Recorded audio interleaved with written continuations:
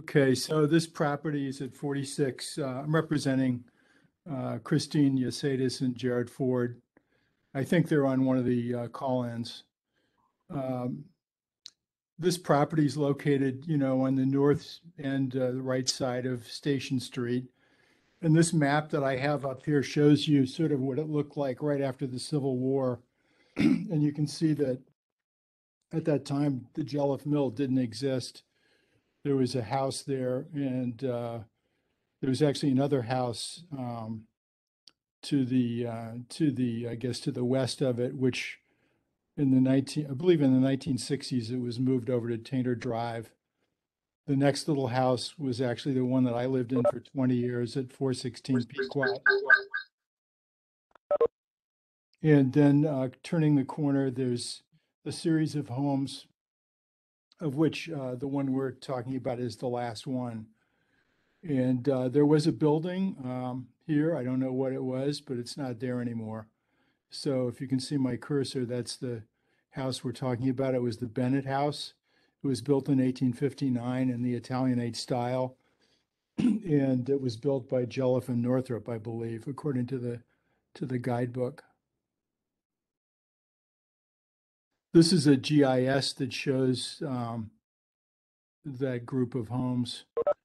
416 is where I used to live. Can't get this. Around the corner is the Proctor's house. Next is Charlotte's, and 46 is us. And this is the GIS showing the current garage.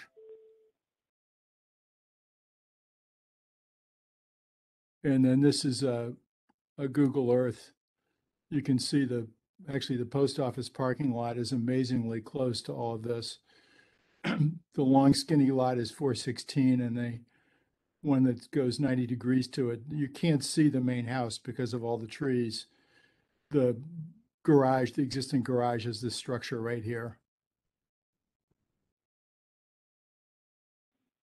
This is the Huntington survey, the existing condition survey. You can see that the current garage is about 7.8 feet off of the property line. And right now it's squared up with the property line, but not squared up with the house. There's a little patio next to it that connects to some steps and a gravel driveway that runs out to Pequot and two existing piers. The house was extensively landscaped by one of the previous owners, Albert Hadley, who was our neighbor for about 10 years. And I believe he put in this brick wall. There's actually a big topography change between the road and the sidewalk. It's an embankment. So it's not the same relationship that the sidewalk has with Station Street as you move towards Pequot. As you get in front of the house, you can see there's 4 or 5 steps that take you down to the street. And it gets even steeper as you get up to the north, or I guess northwest corner of the property. There's also a beautiful garden. It's all landscaped. There's a brick wall going around the house. The house is kind of a jewel box unto itself. It's got a beautiful Italianate style porch. It's got also a screened in porch on the rear.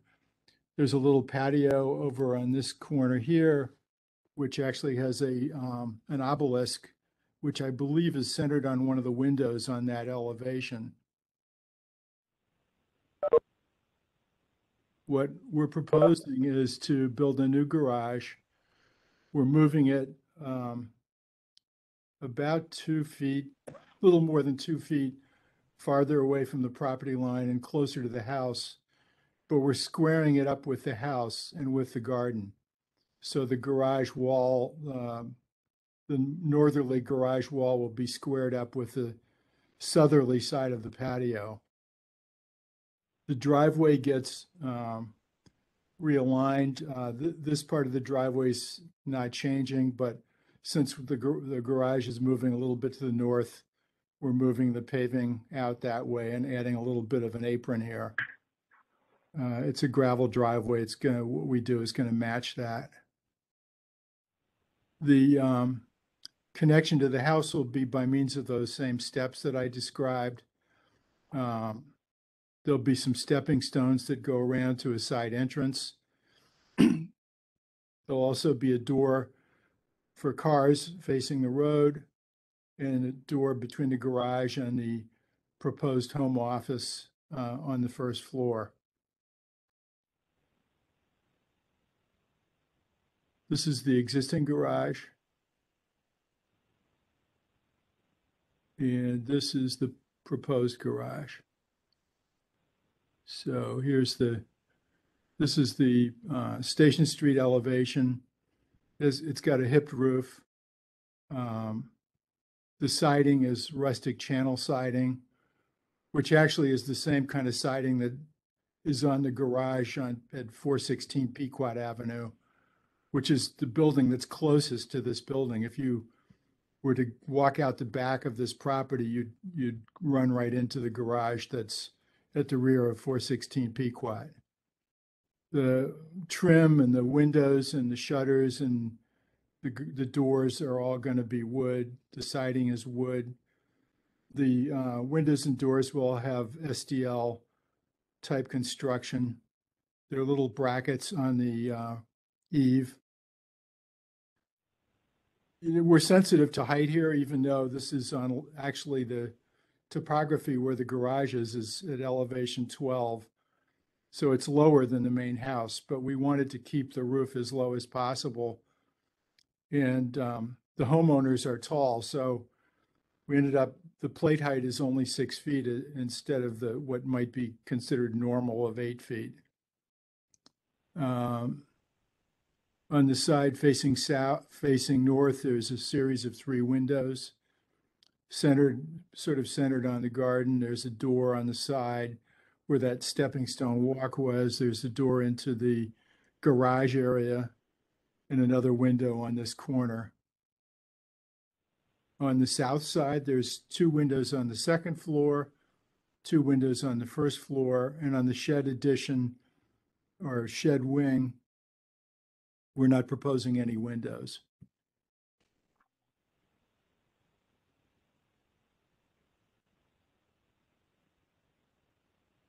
When you go out the back, there's a proposed bluestone patio and a place for a barbecue. This would not be a built-in barbecue. It would just be a freestanding, the type that you buy and you can wheel it around. We're proposing to locate an air conditioning unit here. It actually would be a heat pump, and to screen it with evergreen screening. In the A zone, which is where we are, the accessory setback is 4 feet. That's what this line is. And the side yard setback is 10 feet for detached accessory structures.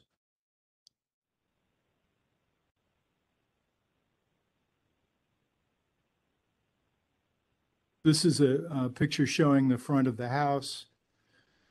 This is the existing garage, the back of the existing garage. And that's sort of the side, I guess the southerly side, close up of the house when, you know, those, I guess it must have been springtime because the plants are out on the patio. And this shows the garden I was describing in the back with the water feature. We're also, part of this application is to repair some damage on the house. You can see here's the soffits have rotted. Water has seeped through the eave and gotten into the soffits and they're rotted and we need to repair them. We also want to put on new gutters. Right now, there's only 1 leader on the side of the house facing south. We want to add leaders. So we're proposing a leader here, new gutter, half round on both the upper and lower roofs. Leader locations on the left side. And this is just a cut to show the type of construction. These are not the windows or the doors that we're using necessarily, but it shows you the STL type of construction. And then this is the channel rustic siding. This is the half round aluminum gutter. This is the proposed path light. It's 17 inches. I think your regs call for 16, but we can cut an inch off of the tube that extends up from the grade. These are the proposed lanterns for the garage. And this is the type of train condensing unit that we propose. I think that covers everything. We did see some letters, and we know there are people who want to speak, and we fully want to air all the issues, good, bad, or indifferent, to this application, so we can digest them. And so I'll wait to hear what the commissioners have to say, and then the public, and then I'll be prepared to answer any questions and also to respond to comments that people make at the end. So I'll turn that back to you, Adam. Thanks, Jack. Darren, would you like to start? I don't have any questions, thanks. Okay, Art.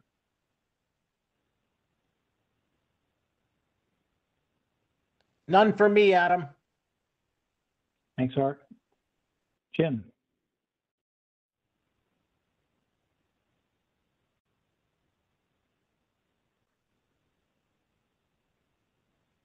Jim, you're on mute. Jim. Jim, you're muted. Jim, you're muted. How is that? There you go. Hear me now? Thanks. Okay. I live across the street. It's rare that a street is gifted with absolutely superb artistic talent. Very rare.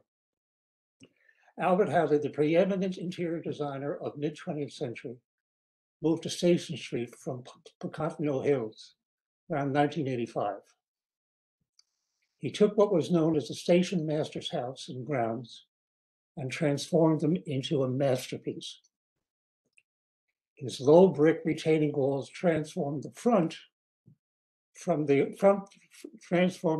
view from the ordinary. Landscapers transplanted enormous trees to the garden at the rear of the property. The two-car garage shrank to one car to minimize its distraction. There were few, if any, modifications to the main house. Albert recognized a jewel when one confronted him, and this was a jewel. Many design publications featured this project, all most favorably. We welcome Jarrett and Christine to Station Street and wish them well. We're grateful for their not disturbing the main house and for their care for the trees, which are so important to this property. But we suggest they revisit proposed plan for the garage. The plans show a new garage 50% higher than what's there now, with what looks like far more lighting. This growth will visually pull the structure up and forward towards the street to disturb the existing delicate streetscape massing, out of scale with the surroundings and inappropriate. Albert Hadley shrank the garage. He reduced it from two cars to one. He lit it with a single unobtrusive downlight painted white to disappear into the white clabbered paint color. Adam, if you could show that photograph, the lamp is barely visible in the photo. He fitted the garage into the background appropriate for the subsidiary structure it is. 15 years ago, preservation-motivated neighbors agreed to designate Station Street a Town of Fairfield General Legislation, Chapter 88 Scenic Road. It, along with Scenic Road Chester Place across Pequot Avenue, formed the gateway from the train station to Southport Village, Main Street, and Southport Harbor, precious icons. It's important to preserve the delicate, small town scenic road character we have. Adam, if you can share that photograph of the garage and Elizabeth's house. Yeah, that would be I'm working on it. Hang on. I just unshared, Adam, so you can facilitate that. Okay. Okay, thanks.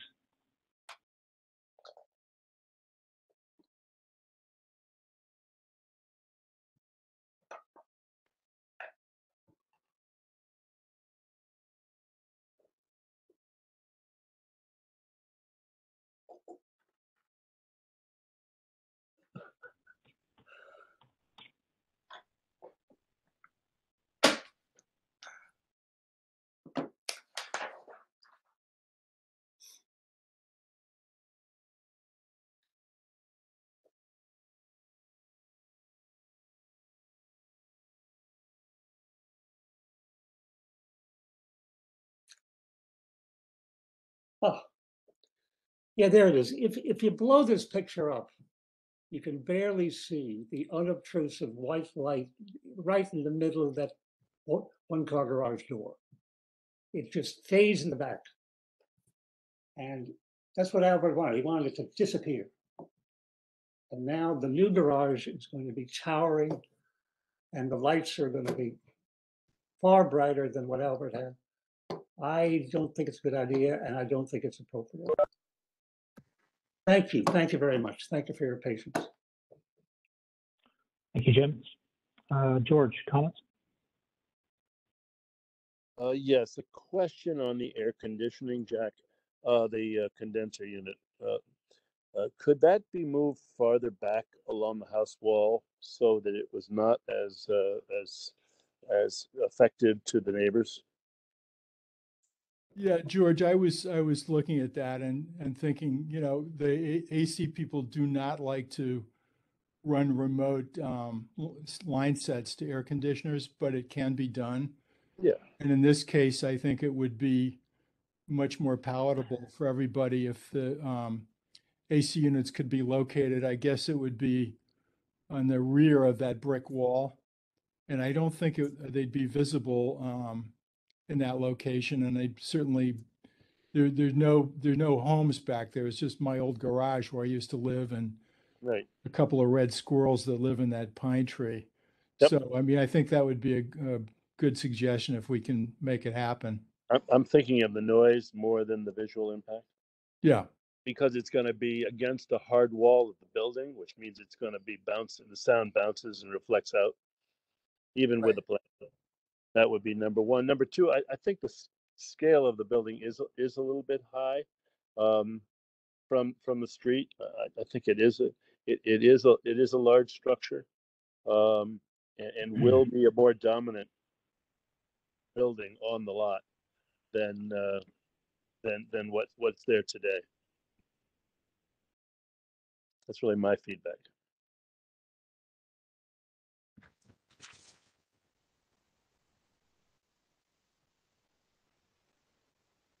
Is that it, George? Yep, I'm done. Okay, thank you. Rosina, comments? Thank you, Evan. Adam. I have no questions, but do you have by any chance any elevations that show the house and the garage kind of in the streetscape by any chance? I knew you were going to ask that question. And this wasn't part of my package, but I did that. And I have to say, I don't know if the Charlotte house on the right, I drew it from guessing at the height of it just by counting the number of shingles. And I don't know that it's accurate. I think if anything, I erred on the side of making it shorter than it really is. But you can see the relative. I think the topography is accurate with the new garage and the old garage at elevation 12, and the house is where it is up on that, as I said before, higher elevation relative to Station Street. Okay, thank you.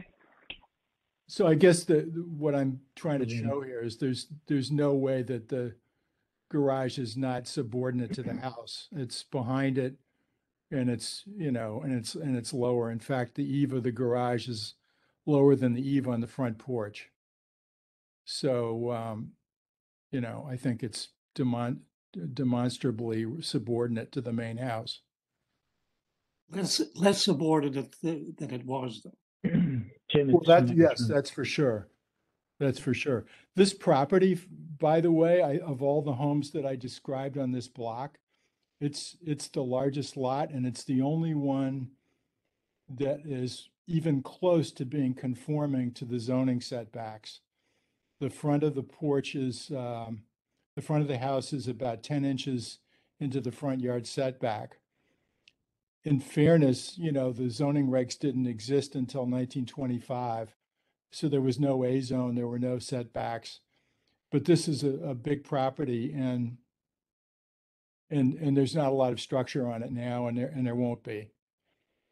Even if this is approved, it's going to be conforming in every way. Everything that we're doing is conforming. Well, Jack, I mean, this streetscape helps a lot in terms of scale of the proposed versus existing, and it isn't that much higher. I think but the massing is bigger, and I think part of that's because of the hipped roof, you know, and how the eave runs around the entire building. So I think you have more wall facing the street as opposed to, let's say, it was a gable end that was lower and dormered, you know? Yeah, I see what you're saying. I mean, the reason we chose the hipped roof is because it's less mass Yeah. than a gable that went all the way up, but it might be possible to put a different roof line on this and make the scale appear to be less. Yeah. Also, the pitch of the hip is different than the main house.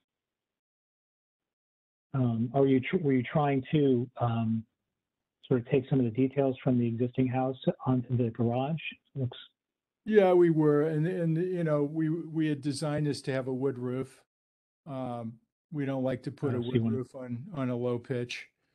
Now, since What's the that existing all house? happened, we've started pricing wood roofs. So, you know, Yeah. that's another conversation. But yeah, was the logic behind the roof pitch. Okay. Okay. I don't have any other questions or comments. But I do have some letters that I'm going to read into the record. I think I have 5 or 6 letters. And there's some people here who would like to speak. I think they're in the audience. I'm not sure if they want to speak or not. But anyway, first letter is from Judy and Ched Proctor, 428 Pequot Avenue. Dear Adam Kleiber and HCC, it has come to our attention that our new neighbors, Christine Eusetis and Jarrett Ford, wish to construct a new building on their property with plans to be considered by the HCC this Thursday. Though slated as a home office and gym, the plans call for 2 baths and a sink and what looks like a kitchen island. We are concerned that the space will be used for cooking and sleeping, which are not allowed in the residential zone A. It could therefore serve as an illegal family apartment, rental apartment, or Airbnb. In addition, the mass of the building, about 1,170 square feet, garage included, will loom over both our neighbor's property and ours.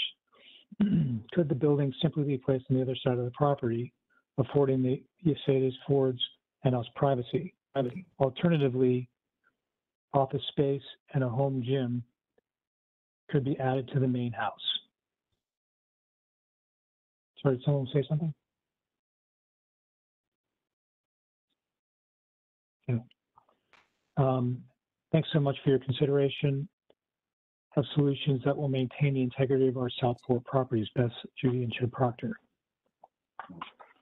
The next letter is from Elizabeth Charlotte, 28 Station Street.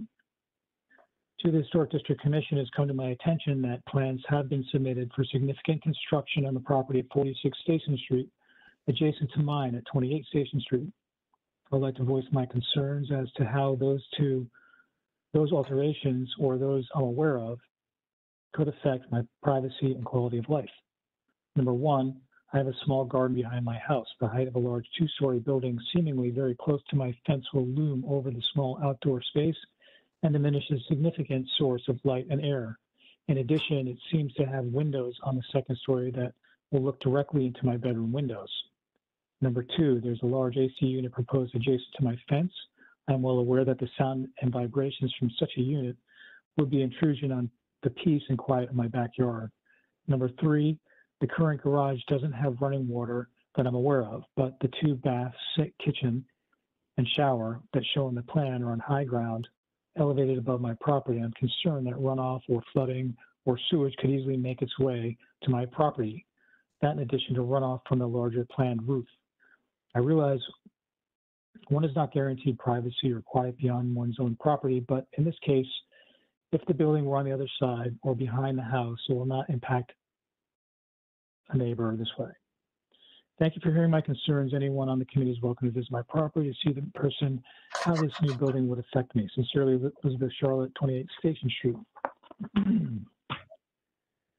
The next letter is from Cassandra Clump, previous owner of 46 Station Street. Dear Commissioners, I'm writing as the previous owner of 46 Station Street. Up until December, I faithfully preserved Albert Hadley's vision for the property for 22 years, and he for the 14 years before me. Albert and I were friends bound by a shared passion for the property. He entrusted me with what I consider to be his legacy piece. Somewhere along the line, I had thought to enclose the screen porch of the main house. The plan was to discuss the idea with Albert over lunch in New York. However, he was so visibly shaken that I immediately changed the subject to ordering dessert and never broached the idea of change to the property again. Like Albert, I've been very fortunate to find a buyer with a similar sensitivity to the property. Jarrett Ford and fiancée Christine have been warmly welcomed by their Station Street neighbors as a result. It was extremely hard for me to part with the property, but cancer intervened at a time when I needed the energy to start making general restorations to the property. The new owners can easily carry the baton for years to come, and I can let go of the role entrusted to me. As many of you know, this much loved property has been photographed by magazines around the world. It's one of the gems of Southport and the pride of Station Street as part of the Connecticut State Scenic Road designation.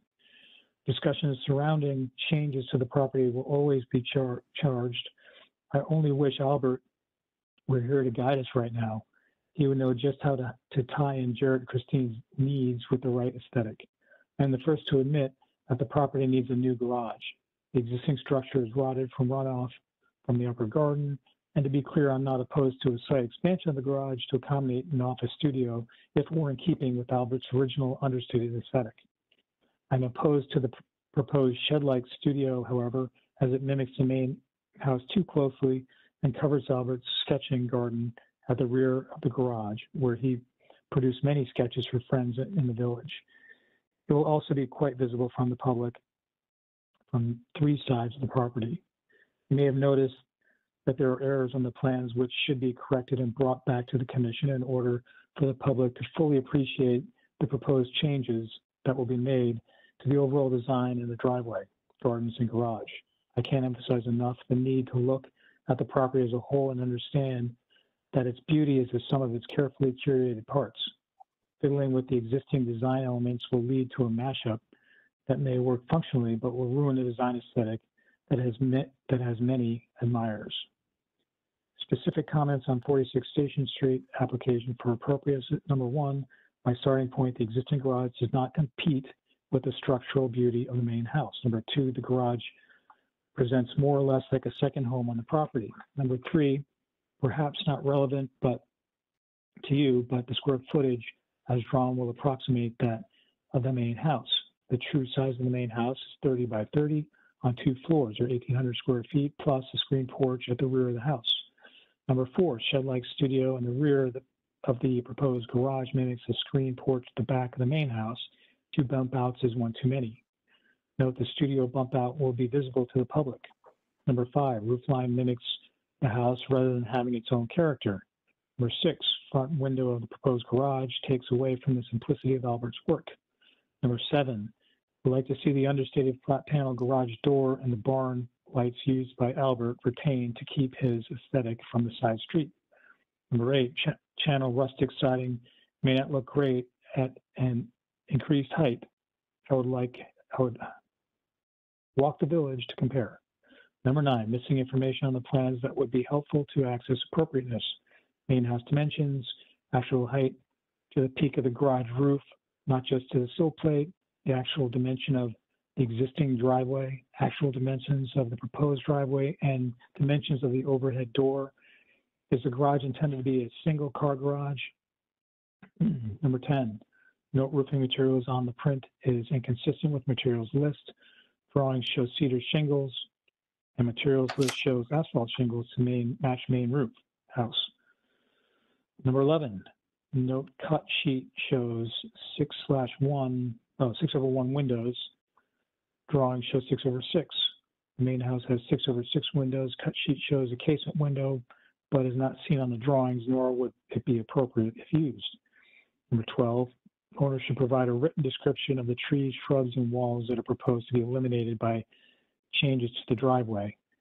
These are a big part of the design element of the property. It is my hope that a compromise can be struck that more or less meets the needs of both the applicant and the neighborhood. I would ask that modifications be brought back to the HUC for consideration with sufficient notification for outside comments. Sincerely, Cassandra Klimt.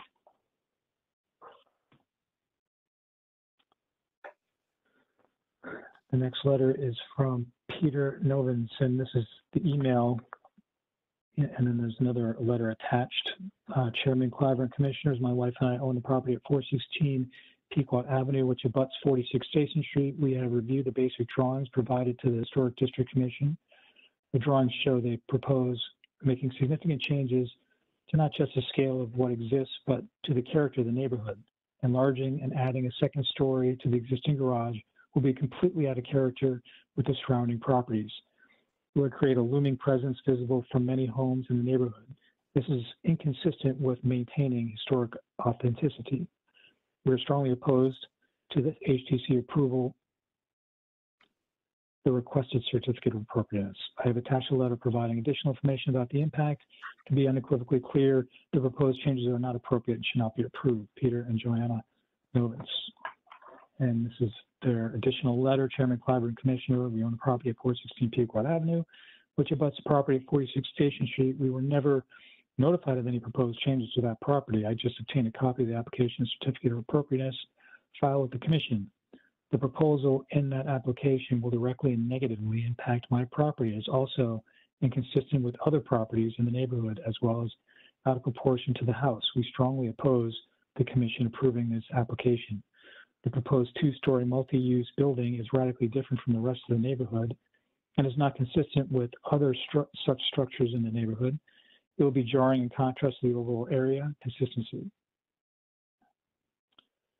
The plans attached to the application show a structure not only nearly as big in footprint as the main house, but double in the height of the existing garage. It will effectively appear to be a second home on a single lot. Despite the applicant's claim that it is a studio/gym, it includes features that effectively make it an apartment. The property at 46 Station Street abuts the side of our backyard. The existing one-story structure is already very visible from the yard year-round. The proposed building will not only be approximately twice the height, but also move much closer to the property line. The result will be a structure looming over our yard, blocking views, limiting sunlight, and eliminating any sense of privacy. It will be significantly and permanently diminish our ability to enjoy our own property. The entire community works hard to preserve the historic feel of Southport. This proposal undermines that effort. We oppose the approval of the proposed new garage structure in the strongest possible terms. Joanna and Peter Novins. And the last letter is from Sasquatch. Hi, Adam. Apologies for the 12th hour submission for your 3 p.m. meeting today. Reason application from the new owners of 46 Station Street. The Sasquatch Association shares concerns to be expressed at the hearing this afternoon. The proposed garage changes are inappropriate for the property, especially but not exclusively because of its connection to Albert Hadley. The present garage recedes into the background and goes largely unnoticed. Its proposed replacement has the opposite elements. The proposed garage height and massing are inappropriate to the Italianate house, and an affront to its history is a comment we received and agree with. We also agree with the support the former owner's comments has already submitted to the HUC via email on April 8th. Thank you for your attention to this input. Jack Imes, Sasquatch Association. Did not receive any letters in favor of this application. And I think there are some people in the audience who may want to speak. Please identify yourself if you'd like to say a few comments.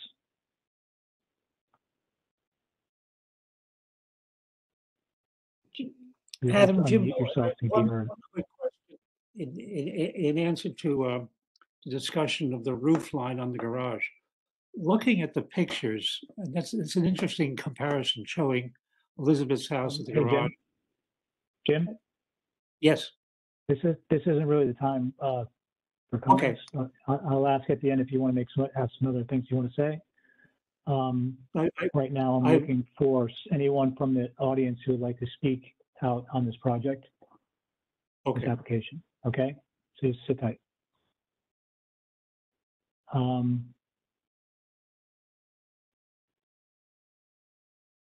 Okay, so I'm not hearing that anyone wants to speak out. If you do want to speak out, please unmute yourself and say so, or raise your hand, do something to let me know. Okay. Having heard none. Jack, would you like to make any comments to the letters? Yeah, absolutely. I'll try to keep it brief. Basically, I think I agree that the existing garage is modest, but it's kind of, I think, unfair to say that it's should suffice for the new owners. I think I knew Albert as well as most of you in the audience did, and he was living there by himself. He actually was a person of modest taste, and he didn't have more than, he always had just one car. You know, when I lived at 416 Pequot, we built an addition. We had two kids, and we built an addition that was almost as big as the main house. Some of the neighbors on that block put large additions on, and there were people at that time who didn't think it was a good idea. But we're sensitive to the window location. We're sensitive to the AC unit. We're sensitive to the type of roof that we put on this building. But to say that having this building and the relative size of it on this property is inappropriate, I think is not being fair or totally accurate. There's no issue with zoning. This was all approved. It's all been stamped by Matt Decker. You know, there are many buildings in Southport that have home offices or gyms or artist studios or whatever you might say they are. They're all very, very similar throughout the town. This is on city sewer. There's no septic. The town now requires you to put in subsurface drainage, and we are adding some roof. That shed in the back is additional roof area. So there will be increased impervious surfaces. That will all be taken into account at the time. Once we get approved, we'll have to go to the engineering department. We'll hire a professional engineer to design on-site retention for the water. The part of the addition or the part of the garage that's closest to 416 Pequot is the one-story part. So, you know, I used to live there. There was a big stockade fence. I could see Albert's garage. It never bothered me, neither the stockade fence nor the fact that I could see his garage. I think that you know, we'll regroup with Christine and Jarrett and try to digest all of these comments. The one thing I would say, it's not practical to add anything on the north side of the property. If you're familiar with the property, there's a very, very large shade tree on the left side of the house. If you look at the rendering that I have on the screen, that's not it. It's more like the one that I'm showing on the right. There's a humongous, I think it's an oak tree, but I could be wrong on that side. Also, that's where Albert's obelisk is. And it's also a big steep incline to get up onto that side. There's also less room there. There's only about 40 feet to play with on that northerly side of the house. So we think that where we have the garage is the right place for it. And that's where it always has been. And that's where the grading is easiest. I think that's about it. We would like you to vote on the main house repairs, the gutters and leaders. And what we would suggest is that you deny without prejudice the garage portion. anything connected with the garage, the lighting, the sidewalks, the driveway, whatever, the AC unit, so we can go back and digest all the comments and come back to you with something that addresses those comments. And I think that wraps it up for me, Adam. Okay, thanks, Jack. Jim, did you have any more, want to make another comment? You're muted. You're muted. Jim.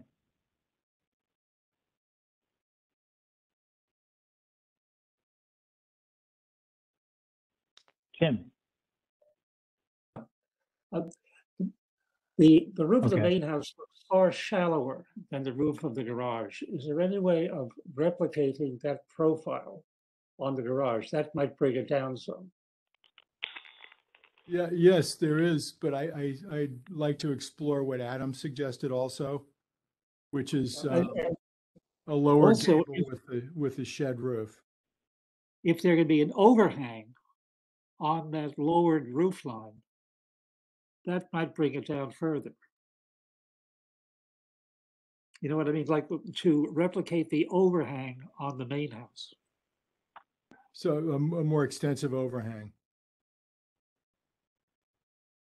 That's all. Yeah, I Thanks, get Jerry. it. Yeah. May I speak? Can you hear me? Hello? I'm sorry, who's this?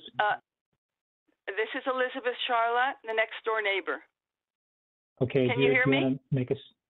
Yes. I want to clarify one thing. Thank you very much for reading my letter. I had sent a PS, an addendum, after I sent the letter because I realized that, well, I will say that Mr. Franzen's drawings don't entirely show the scale or the context in relation to my house next door. Mr. Franzen, you said that the garage is subordinate to the house, but it's not really subordinate to my house. The drawing that's on the screen right now shows 46 and the garage and my house all on the same plane.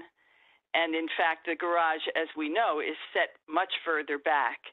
And where it is set, it is abutting my garden, which I would like to point out is on a much lower elevation than the elevation of the 46 station property. So the two-story building that would go up there would be, in effect, nearly 3 stories as it looks over the equivalent size of nearly 3 stories as it looks over my garden, which is perhaps several feet lower than the bottom of the current garage. I just feel that it's important to clarify that because in the drawings it looks like everything's on the same plane, and my garden behind my house is considerably lower than my house itself. Can I comment on that, Adam? Yes, of course. Yeah, so I don't have the topography for the Charlotte property, but it looked to me like the 12-foot contour ran into that property at some point near the rear of the house. But if I could gain access to the property and measure the siding on it and Of course. I could draw something that's more representative of what's going on.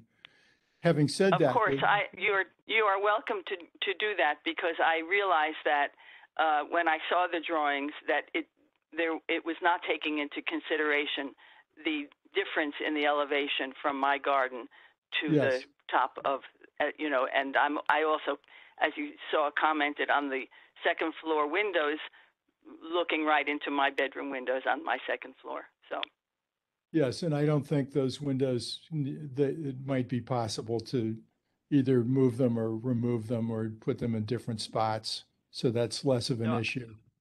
I would be very grateful if you would come and look at my property. Yeah, my measurements were from just counting shingles, so I apologize. And guessing, but I think the street elevations are pretty accurate. I agree. The back, I have no idea what's going on back there. because I didn't have access to the topo. Okay, thank you for your comments. Do any of the commissioners have any other comments this time? Okay. And, okay, so no one else wants to speak? And So, the Adam, hearing is just- closed. I'm sorry, Just go to- ahead. Yeah, just to reiterate, if you could act on the main house gutters and Yeah, leaders Jack, we- repair. I know I've taken too much of your time already, but that would be great because we do need to get that taken care of. Understood. Thank you, Jack. Thank you. So the hearing is closed. Adam, I just have a quick, I'm sorry, who's this? This is Peter Novins. I own the property at 416 Pequot, just behind Ah. the property under consideration. I just want to Okay, make sure you I'm sorry, understand. did you hear me when I asked for people to speak? I did, yes. I've been waiting for, and I just closed the Okay, hearing. I will hold my peace. Sorry. Okay, next item on the agenda. Jay Krushkin and Lauren Marcus, 155 Rose Hill Road in Southport, for property located at 155 Rose Hill in Southport, to A, redesign driveway, B, remove existing stone wall, new stone wall, C, new handrails, E, whitewash existing brick, and E, new site lighting.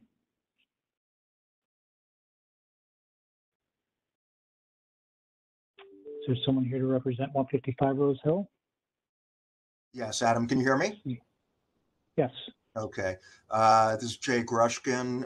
Nice to meet you in person virtually, Adam, and I appreciate the time of the commission this evening. With me is my wife, Lauren Marcus, and also joining me is Chris Palmer from Outdoor Design, who, if and when I misstate what we're up to, will correct me and elaborate.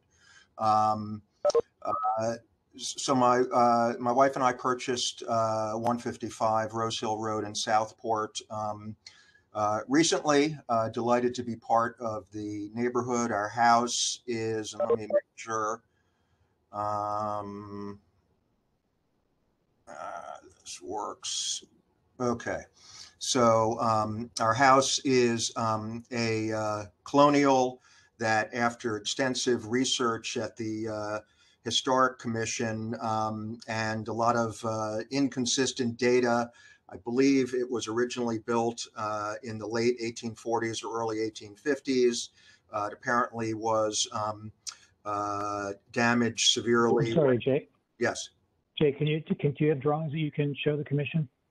Yeah, I thought I was sharing it. Or you're not seeing that? Oh, no, we don't see it. Okay, let me. Sometimes you have to open it and then navigate to actually find the file. Okay, so let me try again here. Make sure. Okay, so share.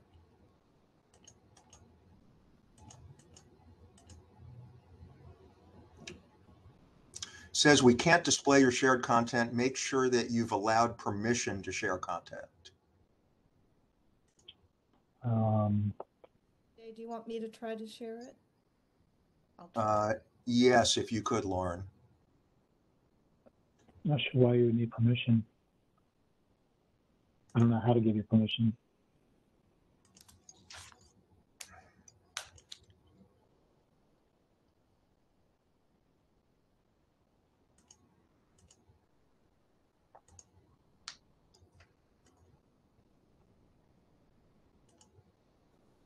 Lauren, are you able to do that? I'm trying as well. Okay.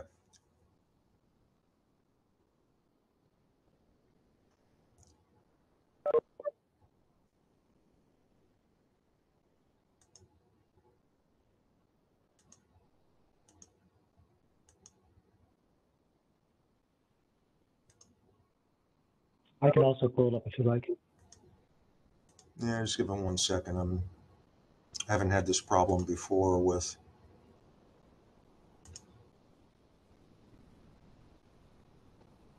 says it is connecting.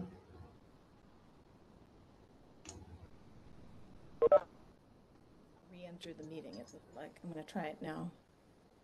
Oh, here we go. How to do this exactly. There we go. Do you see that? Do you see that? What's up there now? Ah, Yes. okay, yes. Okay, all right. Sorry for the delay there. Okay, so No problem. yeah, so this house again was originally built late 1840s, early 1850s. Apparently, much of it was destroyed in a fire that occurred at the church at 137, at the property that is currently 137 Rose Hill Road. It was rebuilt, and then it was remodeled in the around 1920 into its current configuration, and it appears, based on photos that I saw from I think 1909, that it was completely remodeled.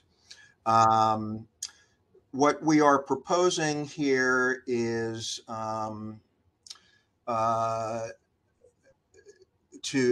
we currently have an asphalt driveway, which is extremely narrow, leading to a two-car garage. It's so narrow that a Mini Cooper, it's very difficult to maneuver it in reverse to get out of the driveway.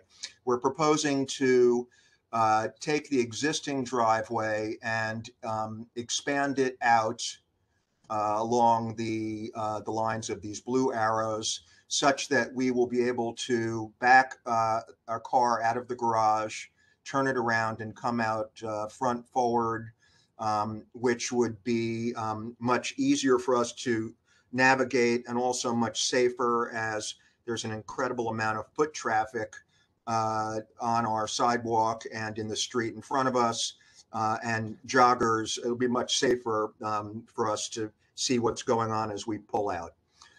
We currently have an asphalt driveway. We may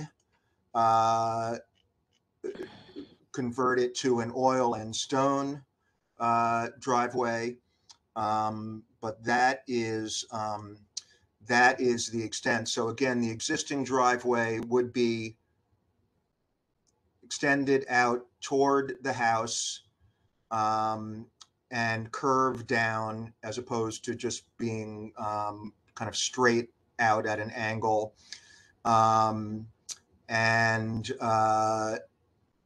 That is the driveway redesign. As part of that, there is an existing stone wall that abuts the garage and runs down along the early perimeter of the driveway leading from the garage. I believe I have a picture of it here.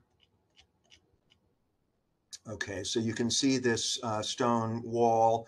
As part of the driveway expansion, we would essentially take this wall down, move it back along the extended portion of the driveway, and then run a connection of that same wall toward the front of the house. Okay, it would be this same type of stone used for that process. Okay. Then continuing on, we are proposing for safety reasons to install handrails along part of our walkway, leading up to the house and then leading up to a covered porch. Also handrails in the back, leading the stairwell on the stairway up to the rear entrance of the house, and the same on both sides of the front steps leading to the front door of the house. The handrails would look basically like what we have here in this picture. 6 foot of railing for each side of the front steps, 12 foot total for the front, no pickets, slimline design with 1.5 inch posts. And there would be 12 feet of slimline forged railing for the rear steps coming down from the deck, no pickets. So those are the hand railings that we propose. Then we would propose to whitewash. We have the front walkway from the sidewalk up to the house is slate with red brick underneath it. The red brick is a little bit ugly. We were proposed to whitewash that to match the lower part of our chimney. Look, basically that level of whitewashing. And then finally, we would be proposing to add lighting along the path and a little bit of wash and bullet lighting. Chris, can you chime in to what we're proposing to do here with lighting? Yes, I can. How are you? Thanks to everybody for this time.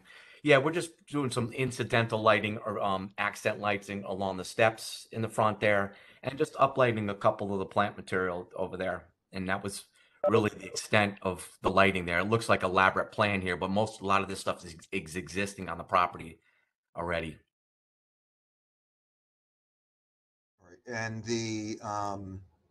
I don't know, Chris, whether you want to explain the lighting at all. The lip lights going to be in the step there like that, and all these. Well, there were 3 watts, so it's nothing really, nothing taller than.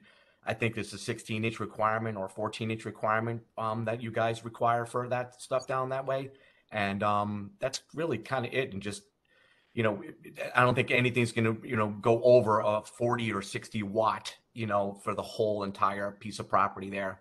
And we'll be willing to work with you guys on anything just to get a little bit of lighting especially to illuminate the back steps in the back, because they got a big giant beech tree in the back, and it's unfortunately on the northern side, and it's just really dark back there. And we were just trying to illuminate the space for them to walk from the garage up, because I think there's maybe 8 to 10 steps to get up there, as you can see in the grade.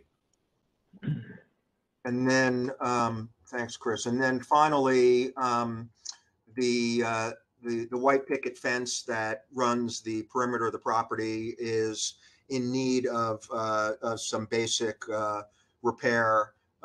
Need to fix the front gate, which doesn't open, and that would all be in keeping with the exact design of fencing that we currently have. And that is the extent of the work that we propose for the property. Happy to answer any questions. Thanks, Jay. I don't think the fence isn't part of the application because it's a repair. Oh, I wasn't sure whether it's just a repair. I think just to check. Hang on. Yeah, and it's on. I have it on my repair list. So you've already submitted a repair for that, so we don't have to consider the fence.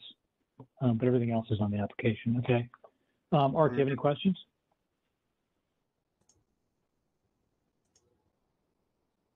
None, Adam. Okay, thanks, Art. And Jim? No questions. Thank you. George? Yes, can I just get a little more detail on the lighting plan? How many lights? I don't see them marked on the plans. Maybe I can't see it in your drawing. They were. Let me bring those up again. Let me see if I can see where they're located. Let's see. We weren't changing anything in the front, no lighting in the front steps there. It's basically along the perimeter over here. You can see the little, if right, Jay can blow it up just a smidge more. It's really the lighting's over here on right where the walk comes from the driveway. You can see the little red dots, the blue dots underneath the big beech tree in the back corner back there, and along the garage in the back to illuminate that little patio space in the backyard. But I don't think they really have much going on in the front, because we know how that it works down there with the historic commission down there. Okay, so I just like a number. If you could just give me how many walkway lights, and then it looks like you've got some spots or uplights, Yes. floods. What? How many and where? I think I'm seeing Jay. You can blow that up a little bit, Jay. Yep. Okay, and scroll down a little bit so you can see the red dots there. So we got 1, 2, 3, 4, 5 in the back, and then I have one. Let's see, 1, 2, 3, 4 along, 5 along the back walk to the driveway and along the garage, and then Jay, go to the front landscape there. And then I have 1 underneath the left-hand side tree, 1 on the left-hand side property line. So that's 2, 4, 6, 6 in the front. Okay, and where are the spots? The spots would be underneath the tree. Those are called the little well lights, and they're 3-watt lights that just uplight the tree. Okay, would you go back and show me the light, the fixtures you're recommending? Yes. Proposing?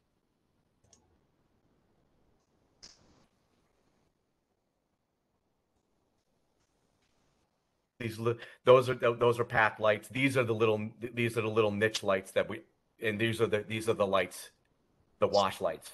That looks like a spotlight to me. Or It's the path light. See how it's lit with the boxwoods over there? It illuminates. That's one of the path lights we were hoping to use over there. And those are 14 or 15 inches high. Yes. And the light would be shining more or less down. Yes, and you can see the 2.5 to 4 watts on those. Yep, I got it. I just like to be clear. Totally, I get it. Yep. Thank you very much. Yep. You answered my question. Awesome. Thank you, George. sir. Rosina? You mentioned that you might be using oil and stone or asphalt. Is there any possibility that you can decide which one it is so that it's kind of easier for us, or you're just well, what I would ask is we would either leave the existing asphalt that's there, but we would like authority to put in the oil and stone if that works for the commission, which we're trying to analyze what the exact cost would be and to make sure that it's a surface that would make sense during foul weather, because we don't want something that is has any stones that would pick up and go onto the lawn or into the street. Okay, understood. And then clarifying about the light fixtures, I see that there were 9 on the back, 6 on the front, some on the trees. Where are the step lights? Step lights, we weren't doing any. The step lights we had it on the plan here, but there's no step lights in here because masonry is existing. If I were going to put one of those downlight step lights, it would be in the new portion of the wall that we're moving with the wall there in the 2 steps to where the driveway meets.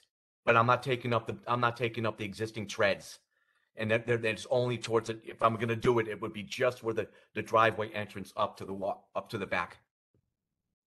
And so that means that for the application, you're just asking for 2 different type of lights, correct? Yes. Okay. And then in terms of the whitewash, I kind of don't like painting the brick. However, the location that you guys are proposing is fairly minimal and it's not in the structure itself. So that answered my question about the whitewash. Thank you. Thank you, Rosina. Darren? Everybody asked all my questions. I was most concerned about the whitewashing of the brick, but I think that's been asked and answered. All right, thank you. I do have comments on the lighting. I mean, if you look in our handbook, uplighting is basically inappropriate. And I feel like you have quite a bit of uplighting in the backyard, right? Yes. Like, If it's 'cause I inappropriate, see we like just, we could just Sorry? take it out of the plan. Yeah, well, it's tricky because, you know, we can't go through, like, I think because of the, I mean, I guess we can make a stipulation to remove all the uplighting. And which is the uplighting? What it's designated as wash lighting? It would be basically where the trees are, the bigger plant material. That's where No, it's I denoted in understand, but that. I'm looking at your plan, You see and I the see, you know, they're the wash keys. lights. You're keying in path lights, you're keying in wash lights, and you're keying in Yeah. So the MR16 bullet lights. the blue dots are the wash lights, and that's where the uplighting would be. And what about the purple dots? Purple dots are the little bullet lights that are going to go in the step. That's what we're going to use. Yeah, Adam, I hope you're not confusing. Some Uh, of these are plants that No, go no, no, on. no. I'm he's I'm not. looking. I He's have not. No, I I see. have it. We're using It's pretty the three clear lights on what's the. what. It's the And three lights on the side. Sorry, go ahead. It's the three lights that we're using on the side: a path light, a wash light, and a bullet lights. The bullet lights are in the steps. Unfortunately, we showed up in the picture there. There's a lip light. We're not using a lip light there. We're using bullet lights in the Okay, steps. well, I guess here's my confusion because, like, for instance, the you know, the big tree in the back, in Yes. between the garage and the main house, Yes. shows two fixtures, right? And those are bullet lights, according to your key. Yes. I'm not sure how that can be if those are supposed to be in the steps. No, the bullet light it's a tiny little light. It's about an inch big that sits I goes know, inside, but and it's if you got a look at hood your on it. plan, Yes. I understand. If you look at your plan, you're keying in the bullet lights under the tree. Yes. It's clearly a mistake, you know, obviously. And Yep. then up in front, underneath the existing dogwood, you have one. Yes. And then over by the other existing dogwood on the left. Yep. And then it looks like you have a couple of path lights in the front left lawn. Front left lawn. Jay, scroll Yeah. so you can see the front lawn up there.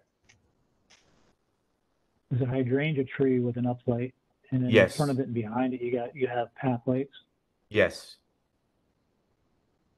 Yeah. So I think this is, for me anyway, I think you have too much light, and definitely the uplighting's got to go, and then you have two up in the front right.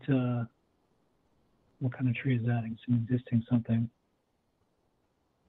Yeah. So I can make guess that. How do we go about making those modifications for you guys? Well, there's too much to, I think, work with here. I mean, we can't go through the plan and say, you know, the stipulation to remove this, and this, and go through each fixture.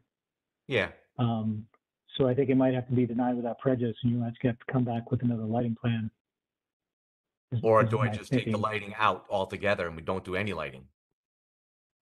Well, I mean, we can just deny it without prejudice. But you know, we'll have the discussion when we go into executive session as to how we want to approach this. So you can take the lighting out of the. Well, we don't want the lighting to hold up the obviously the bigger No, and piece. it won't. The lighting's the fluff. Because we can improve, you know, line items like individual items like the driveway, Okay, that's stone wall, the that's handrails. spectacular. We can address those issues and then just deny the lighting That's without spectacular. prejudice, and you can come back and This is and, great. This is you know, both. with This is different all our plan. And first if you need rodeo it- with this. Right. I know if you consult the handbook, it would be helpful on lighting. I think it's pretty clear, you know, what we find appropriate. Right. Yeah. And Adam, for what it's worth, and it probably isn't worth much, what we are proposing in terms of very light uplighting, mainly on a magnolia tree, seems to be much more modest than most of the neighborhood in terms of lighting. In terms of uplighting? Yeah. But you're referring to the house that was just renovated down the street from you? Yeah, you know, and well, and that's they've already been in front of us, and all that the lighting that she put in has to come out. Okay. just so you know. All right, no, It that's was fine. No, done, we you know, want to without approval.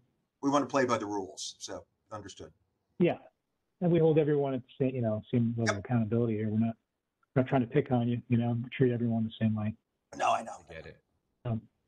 Okay, so And there are, just so you know, there some uplighting has creeped into the districts without our knowledge, and so it's really difficult to police it. And some stuff has been there for 20 years, Yeah. And unless it comes to our attention, there's really nothing we can do about it. Okay. But anyway. I'm not bringing it to your attention, and and we're happy to come back separately on lighting. Sure. It's the fluff. Okay. So. Okay. Any other questions or comments from the commission? Okay, hearing none.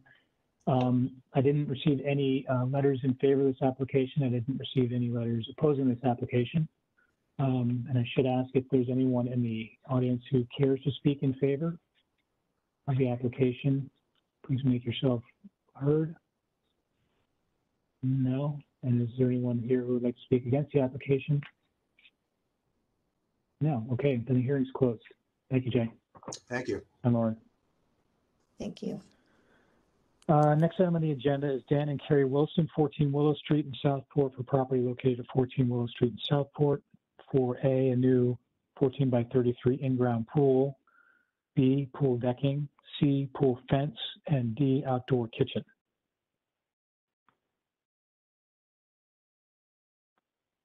So someone here to represent 14 Willow Street.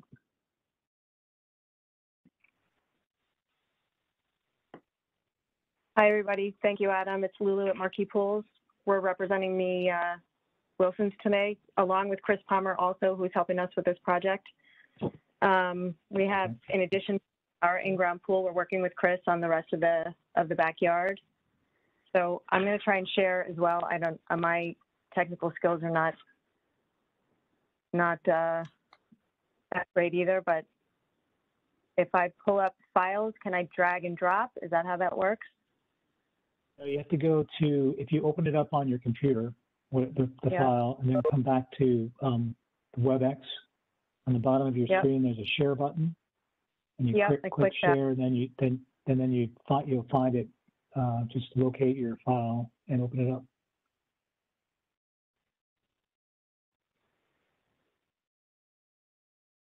Okay, your file.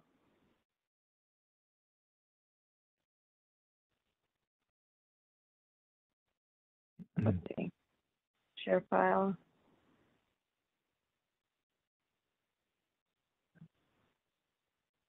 There we go. Let's see.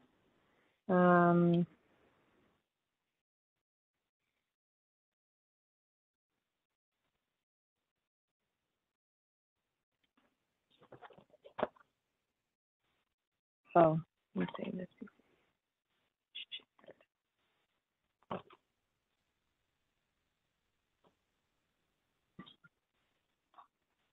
Well, I'm getting there. Thank you. Okay, here we go. So I'm going to start with the survey. It's not up on the screen. Yes. Let's see.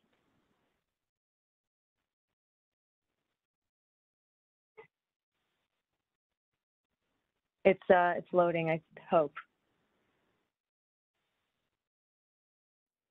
There you go. Okay. Of course. So, okay. So this is the existing house, the walkway from Willow Street. This pool is really going in behind the driveway and garage that's off of Westway. So it's really sort of more in the backside yard. We have it here. This is existing patio is here. I'm going to hand this off to Chris and after we talk pool part, but right now it just has, we're proposing this patio around it here to meet up with patio that Chris is also doing with regards to the kitchen. We have the proposed pool equipment pad there, which is meeting all the zoning. It's Setbacks. meeting the zoning setbacks from the side and the street. And really, that's, you know, it's tying in with other existing patio here, but it's, this doesn't show some of the landscaping. I'm going to leave that to Chris, but we're going to be coming in from the driveway here. This is landscaped with a gate and a fence, and the fence is going to be coming around from the garage around the entire property. There's an existing fence here that you'll see photos of. I believe Chris is just replicating what's across the street, which is already approved in the historic district. Right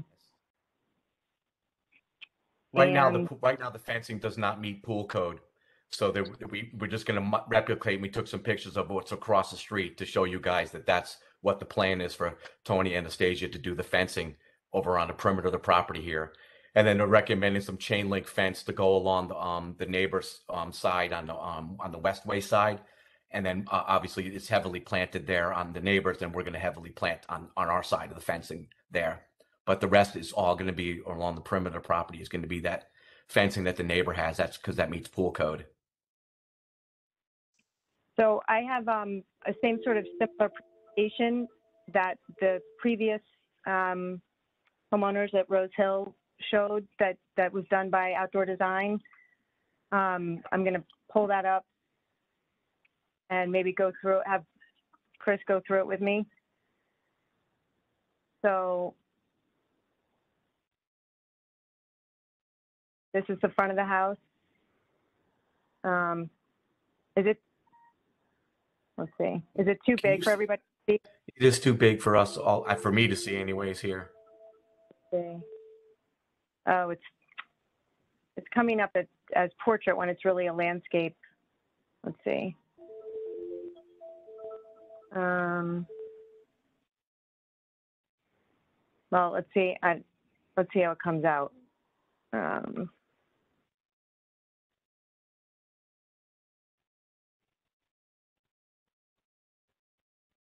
So this is a picture of the fence that I guess is across the street, on the property across the street, that we're going to replicate. Yes. It's going to meet the code that's 48 inches high. I don't know, Chris. Yes. Can you scroll? Can you scroll up on that so I can see the fencing? So I can. Yep. Scroll up a little so I can see. It's on the bottom of the page. Like, it's a little bit clunky. I don't know. If I zoom in like that, does that help? No. Chris, I don't know if it helps you, but on my screen, there's a plus or minus just above where she's sharing. So I can zoom in and zoom out as I need. Fabulous, I don't know guys. if you have that? No, I'm so unfamiliar with this stuff over here, but I just... It's just above the page. I tell you, you guys can probably bring it up and we can go through it with all you, the commission here, just like the gentleman did it with Mr. Franzen. Oh, actually, yeah, Jack's presentation was amazing. Thank you, Adam. How if I pull it? Oh, if I pull it up.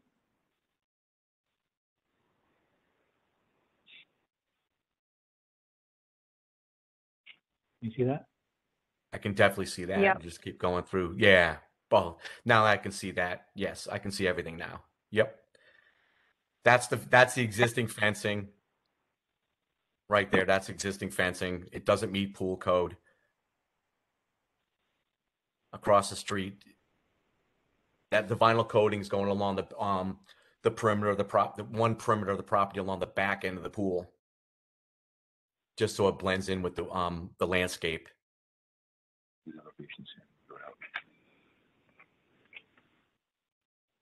There's the fencing across the street, trying to mimic that exactly.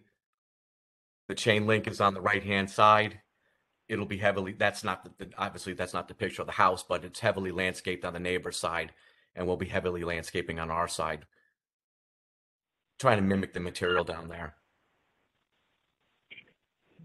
This is basically a New England veneer, which is what the kitchen's going to look like.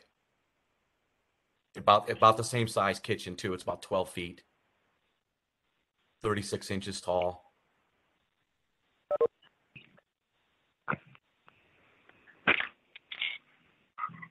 Lighting again, which is something we may, I'm going to have to look in my book. So before that, so that perfect word about prejudice was perfect on that.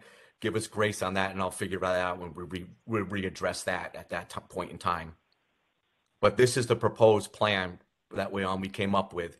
You can see on the right-hand side where the house is, there's an existing patio there, and this client asked for us to, hey, we want to put a pool in, and we thought this was the best location, to kind of tie it in with the garage area space. And in doing so, it's going to require a couple steps to get down to this pool area. Trying to minimize keep the yard to the integrity. That's kind of trying to keep everything kind of in line with the existing patio that's up top on the right-hand side of this plan. You can see the kitchen in color code there.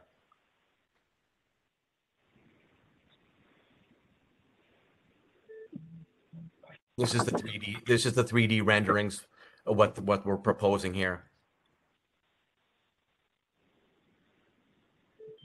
And again, based on what you guys tell us, we'll modify whatever we need to do to modify. We modify. Just this is all new to me, so.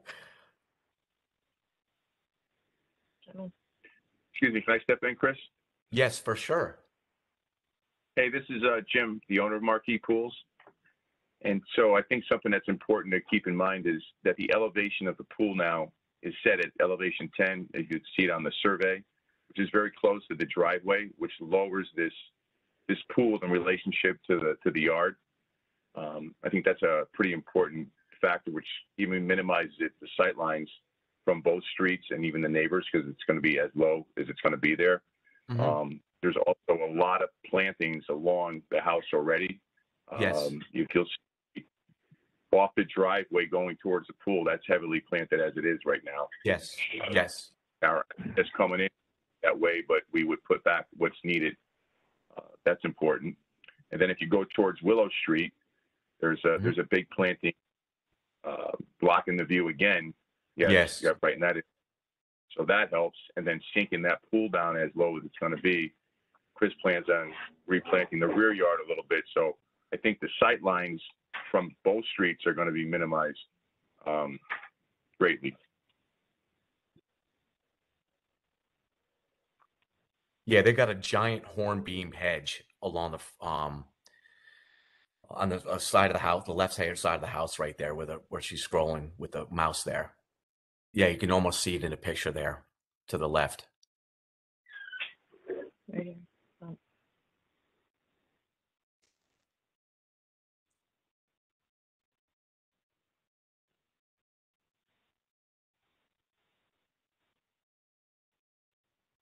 Trying to give them a living, just trying to give them a living space. That's all, with a pool. Okay. Jim Bohan, do you have any questions?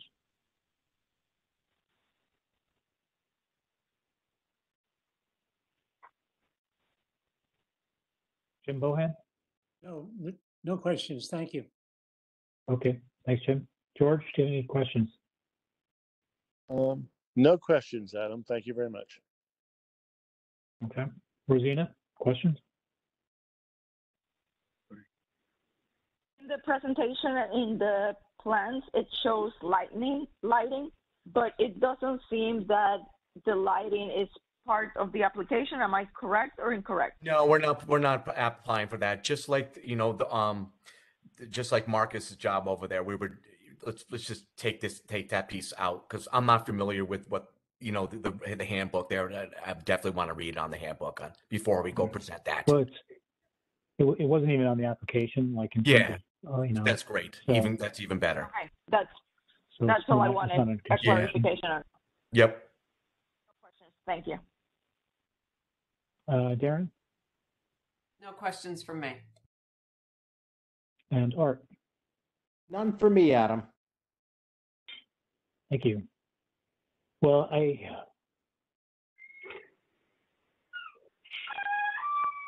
I am a little concerned. I mean, first of all, we can't consider lighting. I'm sorry, not lighting. Can't consider plantings in terms of screening. So, the hornbeam hedges all up in front here, although they're great and they screen the backyard, we have to look at this application as if they didn't exist. The same with all. So it's great that you're going to plant because it will hide things, but in terms of how we determine whether it's appropriate or not, we can't consider what's any plantings. Okay. So given that, I'm looking, and this is the existing patio, I guess, this dashed line. Yes, exactly. That's the existing patio. Yes. So, and the pool is lower. I think the pool I'm not having a big issue with the pool. I am having a little bit of concern with all the additional bluestone. It seems like, just looking at, one of these plans, like this one, Yes. it seems like a lot of additional patio, you're adding, and then this fireplace. Yes. And then this bar, which is going to be sitting up, another 3 feet or more. I don't 3 know how feet, tall it's going to yes. be up. 3 feet from the upper level. Yes. We tried to tuck it in as best as possible. Yeah, it's given this the property, it's basically in a fishbowl because it's corner lot. Mm-hmm. So I'm having these are my concerns. It's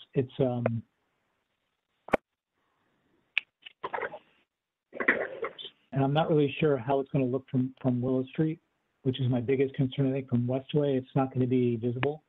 Yeah, it won't be visible very much. But from Willow Street, I think it might be visible. Well, definitely the fireplace. Definitely the fireplace is going to be visible because that's going to be 8 feet tall.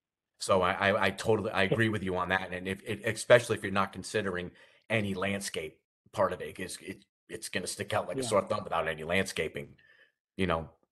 Yeah, so. And I know you're going to maintain the hornbeams and everything, but yeah, we have to. We that's our mandate. We can't consider the plantings.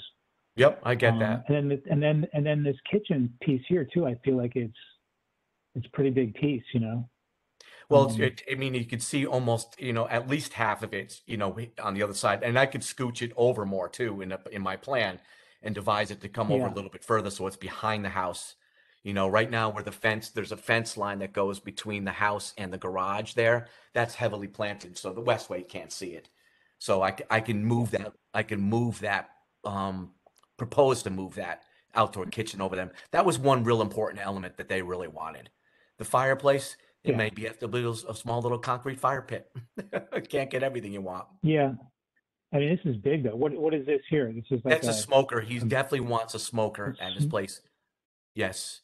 He definitely wants a smoker, and I could scooch that over scooch that up a little bit further to the north of us here, so you're worried about more of the line of sight than anything from the street on Willow. Yeah. So if I can scooch that over, we don't want to see this. We don't want, I don't think, I think it's going to affect the streetscape if all of a sudden we have, an outdoor kitchen that's visible from Willow Street, or a fireplace. I think the pool is low enough. Yes. That you're not going to see that. With the elevation change, you're never going to see the pool. But all these other elements are popped up in the air. Mm-hmm. I wish we had, a picture, an elevation from Willow Street. In the survey, you can see the elevation. In the survey, I think you can see what it's 3 feet tall. The outdoor kitchens, that's what they are. Yeah. No, I know the countertop's 3 feet from exactly, because you're accessing it from this side. So from a design perspective, would you guys mind if I move that due north, like right to closer to the step? And it's just an easy design. I can shrink it up too. Doesn't have to have that little L-shaped bar piece and just be a straight section. I was just trying to give them a little bar. Yeah, I think it would make it. I think it would be better. But I Yeah. mean, all these perspectives are great. You know? Yes. It really gives you a sense. But I'd love to see one from They Willow see the Street. hedge there? That's the hedge that's existing. So Yeah, here. yes, Yeah. exactly. Behind No, the I know. fireplace. It's yeah. Yeah. So, but taking out the Um, fireplace, that's a quick. That's an easy. It's an easy one for me to. The kitchen is the one that they really will love, and One I'll have to thing- modify that. I mean, I think if it can be hidden more, Yes, it might you be would more consider appropriate. it if it was hidden more. So the other question is the fence around the property. So this Yes. where's you're going to do a picket fence as a pool fence? Yes, that fence that you have your hand on the mouse on there, that's directly Yes, across the street. Across the street. Yes. Okay, so the whole property is going to get fenced in like with this. You're putting Yes. a whole new fence. Three sides faced with this, and then the north side of. Scroll down a So little bit this more. is Go in a U shape all the way around, and the back along the perimeter back there, along the back perimeter. yeah. Up top there. That's gonna be chain link there because there's existing plantings there that we want to Okay. weave the chain link up But in this there. but this will be Yes, all picket all because picket? there's existing picket there now. If you can believe it, it's really Yeah. it's decrepit, but it's existing picket. Yeah. How different is it from this one across the street? It seems like it's almost very similar in height. Yeah, it doesn't. Well, this one doesn't meet pool code because it's got that run on the bottom. It's climbable. You know, Okay. That's a difference. that's the key. And we looked at the cross the street, and I'm like, well, if they got it there in a historic district and they're on a corner, I said it's got to work here. So I took direct pictures. Okay. Well, those are all my comments Yeah. that I have. I don't know if anyone else. in the Because this is commission my has- first rodeo, what do you recommend me doing from a design perspective to get this so that you guys would review it and take a peek at it? You in a can timely always fashion? we do pre-application meetings. So if you have an application that you're considering and you want to get it in front of some commissioners before the meeting to get some feedback, we do that. That's You awesome. just So I'm gotta going to give do me a that. call or send me an I'll do email or that. whatever, and Yeah. because then you're not wasting your time. Totally. So that's what I'm coming in thinking. with things that are glaring issues. Right off Well, the bat. definitely the fireplace. I can see that, and I thought that may be a problem. So but that's what they wanted. I'm like, okay, let's see if we can get it. In order to expedite things here, what do we do? We're just kind of new to all of us here. Some of this stuff. What do we do from this standpoint with the design change? Do I take it out, and is it still, or do we got to wait for another month or two, or how does this work? Oh, you have to wait for the next meeting. The next deadline, I believe, is like next Wednesday, the 20th, for the June meeting. So it's I'm not sorry, like May, we can not make the an week, addendum. April. So it's not like we can make an No, addendum to no. this. Okay. No. And it depends on how it's denied. If it's denied without prejudice, then you can come back with the application, basic same application with changes. If it's Oh, so denied that's outright, okay. Okay. yeah. Yeah. Okay. So if you guys take into that prejudice, I'll make the modifications. I mean, it's literally a click of a mouse moving things over, and taking things out. Yeah. So Exactly. And if you want to give me a call tomorrow, I'll be happy to discuss it. that further sounds with you. great. That sounds great. Okay. Yep. Anyway, moving on. I didn't receive any letters in favor of this application, and I did not receive any letters opposing the application. And just to ask the public if anyone would care to speak in favor. I don't believe I have anyone. No. Anyone care to speak against? No. Okay. Then the hearing's closed. Thank you. Thank you for all your time, John. guys. Can I say something? Yes. Can I say something quickly? Yes. A streetscape elevation might be helpful from both sides. just to give an idea of how everything relates to the house. So that 3D rendering was pretty much to scale. That's why I tried to show that No, there. that's a powerful image. You know, Yes, it gives that's us a everything's pretty really much good to idea scale. what you're proposing. Yeah. Yeah. No, but then I think that's good, helpful for all you guys to have that information if more people can do that. So whatever we can do to help on our end as well too. No one's trying to pull the wool over anybody's eyes. So I'll give you a call tomorrow just to tell you, see where I can go with this, and hopefully some of that prejudice thing, at least get the pool in, so to speak, and you move with the pool and hold off on the kitchen, whatever, and we go apply for that at that time. You know. All right. Okay. Thank you, Okay, we guys. gotta Thanks move for on. all your Thanks. time. I know it's crazy time. So thanks. Thank you. Bye, Jim. Next Bye, item on the Vicky. agenda is David Haddad, 1038 Old Post Road in Fairfield, for property located at 1038 Old Post Road in Fairfield, for A, light fixtures, B, step to new door, C, bluestone patio, D, cedar fence, and E, outdoor kitchen. Yes, hello, this is Robert Storms with the Future Building LLC. I'm acting as agent and general contractor for the Haddads.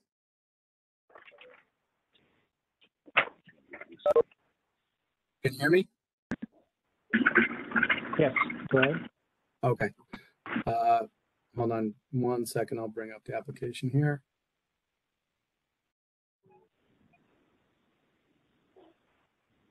Okay. Can everybody see? Yeah. Okay. So 1038 Old Post Road, we had a previous application for a patio door on the rear of the structure, which we were approved for. There were a couple of items that you had wanted to see. The step at the back of the door and the lighting that was going in. So I do have those in this presentation. Additionally, to this project out the rear of 1038 Old Post Road, the owner thought that during the application we might propose some ideas for what he wants to do to finish the rear patio. There's an existing chain link fence that abuts the Fairfield Public Library. Hold on, I just have to move. That is unsightly from his side. He wanted to take that down and replace it with a new cedar fence.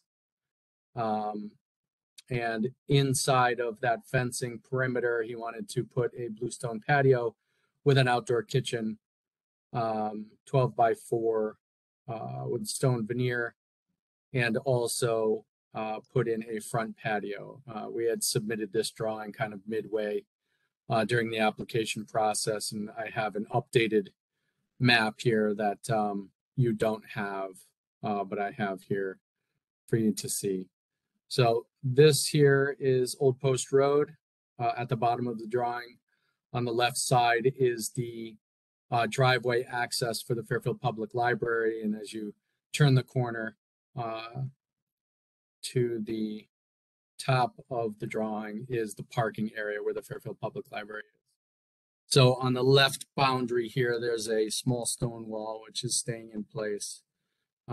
This is where the chain link fence runs, currently abutting the Fairfield Public Library, and it wraps around towards the back between the parking lot and the property. My father, there's another Robert Storms on this meeting. We're in business together. My father had gone and met with Brenda Kupchik's office and the Fairfield Public Library to tell them what we're proposing on the property, if they would be okay with the removal of the chain link fence and the installation of a cedar fence that you can see here. Both of them approved it without question. And I do have an email chain from Town of Fairfield and the librarian at the Fairfield Public Library. Let me just scroll this down here. Oh, what just happened? I'm sorry. Hold on 2 seconds. Okay. Off the front of the building here, the owner also wanted to Sorry, let me just move this over. I'm having some technical. Here we go. Okay. The owner also wanted a front patio area that has a small stone veneer wall with bluestone cap and the same bluestone material out the front just for sitting. He definitely likes the downtown Fairfield area out there and kind of likes to sit and watch the ongoing traffic out there. So I'm going to scroll down from the survey here. So again, this is the front of the property. To the left side is where the front patio would be located. This is the view of the current backyard and the current chain link fence from the Fairfield Public Library side. This is also the location of the previous application where the patio door is. So he would exit from the back there into this area for the back patio. This addresses the lighting fixtures. So on the previous application where the back patio door was, there's an area for 2 lights to go, flanking the door on the left and the right. So this is the fixture that we're looking to use. Also to address the previous application, stepping down from the patio door onto the patio requires a single step. At the time, we weren't exactly sure what we would like to use for the material, but we've decided a 12-foot single piece of tumbled granite to go. So you'd step out of the door onto that granite piece and then down to the proposed bluestone patio. So this is the cedar fence. He does have a plan to paint it white, I believe. It's 6 foot high. The top 1 foot of it has this picket feature. As mentioned, that it's cedar and the posts are pressure treated material. They will have a cap on top of the posts. And if you'd like, I can scroll back up after I finish the next few pages and show you exactly where the perimeter is of the fence around the rear patio. This is just an idea, a picture of the bluestone pattern and then what the outdoor kitchen could look like. This outdoor kitchen that we would like to install has a barbecue top and a sink. That's it. There's no dishwasher or anything like that out there, and it will all be 36 inches high. This is the veneer material that we'd like to use on the front wall and the outdoor kitchen. It will have a mortar joint like this as opposed to a dry stack. All right, and then previous, this is just the email chain, the correspondence with Town of Fairfield and the Fairfield Public Library, as well as Brenda Kupchik's office approving the removal of the chain link fence and the installation of the cedar fence. So I'll just scroll back up here to the survey so that you can see the perimeter area. All right, so as mentioned, the front patio would like this wall, small, I believe it's 29-inch high, is that right? That 19. I'm sorry, 19. The height of a chair. Okay, 19 inches high, just a small little wall delineating the patio area, again with a bluestone pattern, random pattern. And then the cedar fence would come from the existing rear left side of the house, come across here, and then continue its way around the driveway area for the Fairfield Public Library, across the back, and then kind of return in the middle, I guess you could say, of the rear of the house. So this whole area, the bluestone patio and the outdoor kitchen, would be surrounded by fence. So you wouldn't be able to see any of the patio or the kitchen from the really any side of the property. The only thing that you'd really be able to see in a line of sight would be the front patio area. If I could just make a quick comment, Scott Jarzambic was physically walked around with me with this project. And one of the things that we agreed to is to keep the fence. He wanted a bigger line of sight when you make that turn from the side to the rear parking lot. And so we agreed with him and with Brenda to keep the fence on the left side 3 feet off the property line. And then since the fence was right on the property, the existing chain link fence was right on the property line, they asked that we come 1 foot into the property so that then that fence is our obligation to fix and maintain and not the town's. And that's that email chain, Adam, that you were involved with Brenda and Scott and with Matt Decker.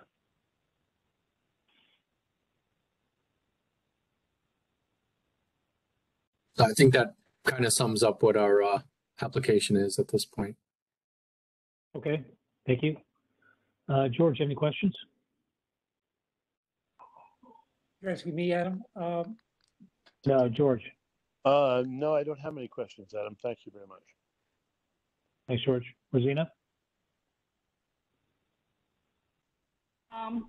Question about the front patio. How high did you say it was? 19 inches high? The wall around the perimeter would be 19 inches high. But the patio is on wall. And the wall of the perimeter of that patio, is it similar to the outdoor kitchen? Yeah, the same material. Okay. But the bluestone patio Okay, up front is on grade.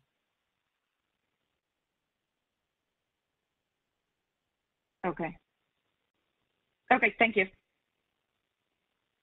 Darren? No questions from me.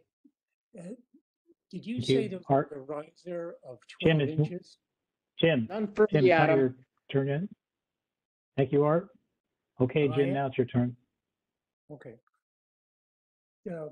Robert, did you say there was going to be a riser of 12 inches? No, that's it, the distance between the level of the floor on the interior of the building and the outdoor patio is about 13, 14 inches. So the piece of granite that we're putting in is, roughly 7 inches high. So that'll split the difference. So it's Okay. basically a step onto the granite and then a step down to the patio. So the riser will be 7 inches. Yeah. Yes. Okay, thank you. That was all. No other questions. Thanks, Jim. So basically, I mean, you're not going to see the riser anyway, right? Because it's No. going to be No, it's going to be completely surrounded by a covered fence. by the fence. Yeah, that's correct. Same with the kitchen. Correct. Okay, so we really don't even need to consider those. I'm finding the front patio a little strange. I haven't seen something like this before, especially not in the district where somebody has a little front patio and it has a little, like a sitting wall or shorter than a sitting wall, like 19 inches, you said?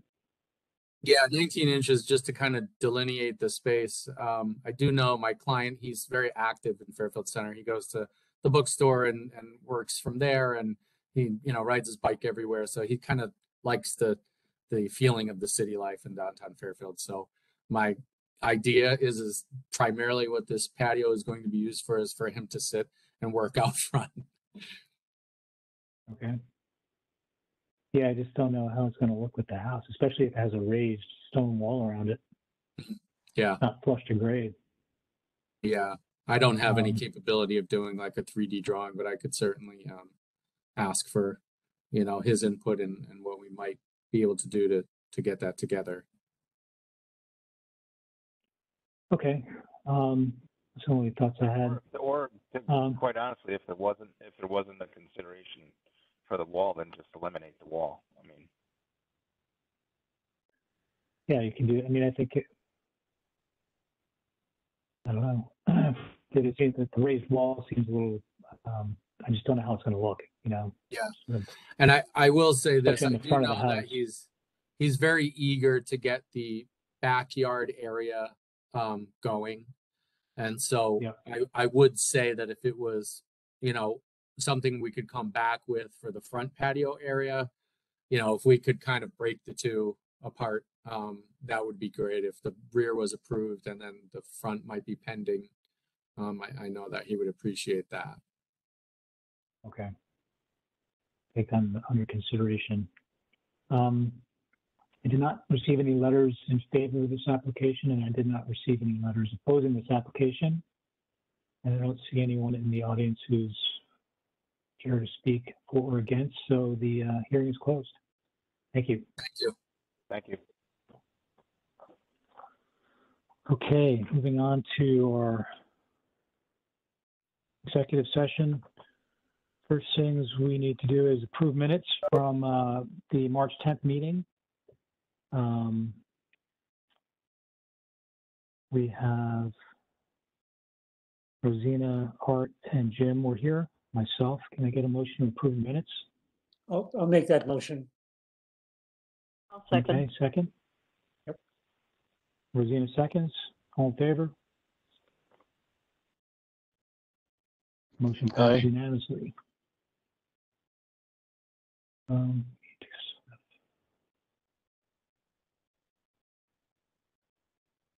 We see if still I can have get rid of this, the last presenters. Yeah, there we Okay. go. Okay. Oh, I guess we should have done the considerations of the public hearings first. Sorry. Jumped ahead on the agenda. First item on the agenda, and Jim Bohan, you'll be voting on this. Southport Congregational Church, 524 Pequot Avenue in Southport for property located at 524 Pequot Avenue in Southport to A, remove existing playground equipment, and B, new playground equipment. Can I get a motion? Adam, Art I'll make the motion to approve. I'll second it. Rosina. Second. Rosina. I was going to say to approve A and B as presented. Thank you. And Art seconds.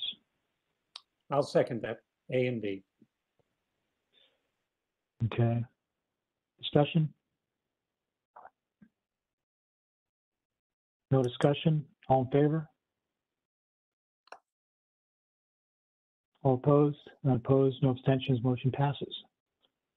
Second item on the agenda, and George Clark will be voting on this. Christine Isatis and Jarrett Ford, 46 Station Street in Southport for property located at 46 Station Street in Southport to A, new two-story detached garage studio, B, reconfigured driveway and walks, C, new lanterns and path lighting, D, a new AC unit with evergreen screening, E, demo existing detached garage, F, replace existing gutters and leaders lower roof, G, new white aluminum gutters and leaders upper roof. Can I get a motion? I'll make the motion to approve F and G as presented and deny without prejudice A through E. I'll second that For motion. I'll second that as well. Alyssa seconds. Darren seconds. Darren. I'm sorry. It's not Alyssa. Alyssa's not even here. I meant to say Darren. My Been a long apologies. day for everybody, it seems like. Seems like it, right? Yes.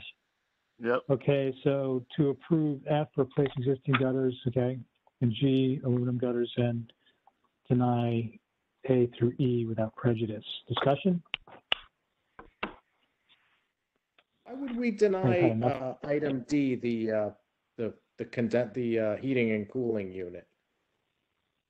Because I think the placement is contingent on where the new garage is. So if we're not approving the garage, we can't Yeah. really approve the new condensing unit. It would be better to be put Yeah, into one. Into one.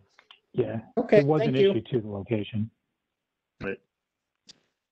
Why was it an All in issue? favor? Just for my Oh, sorry, edification. go ahead. I think the issue was, I get the location, but one of the public mentioned noise and so forth, and I just don't think that's a consideration for the HDC.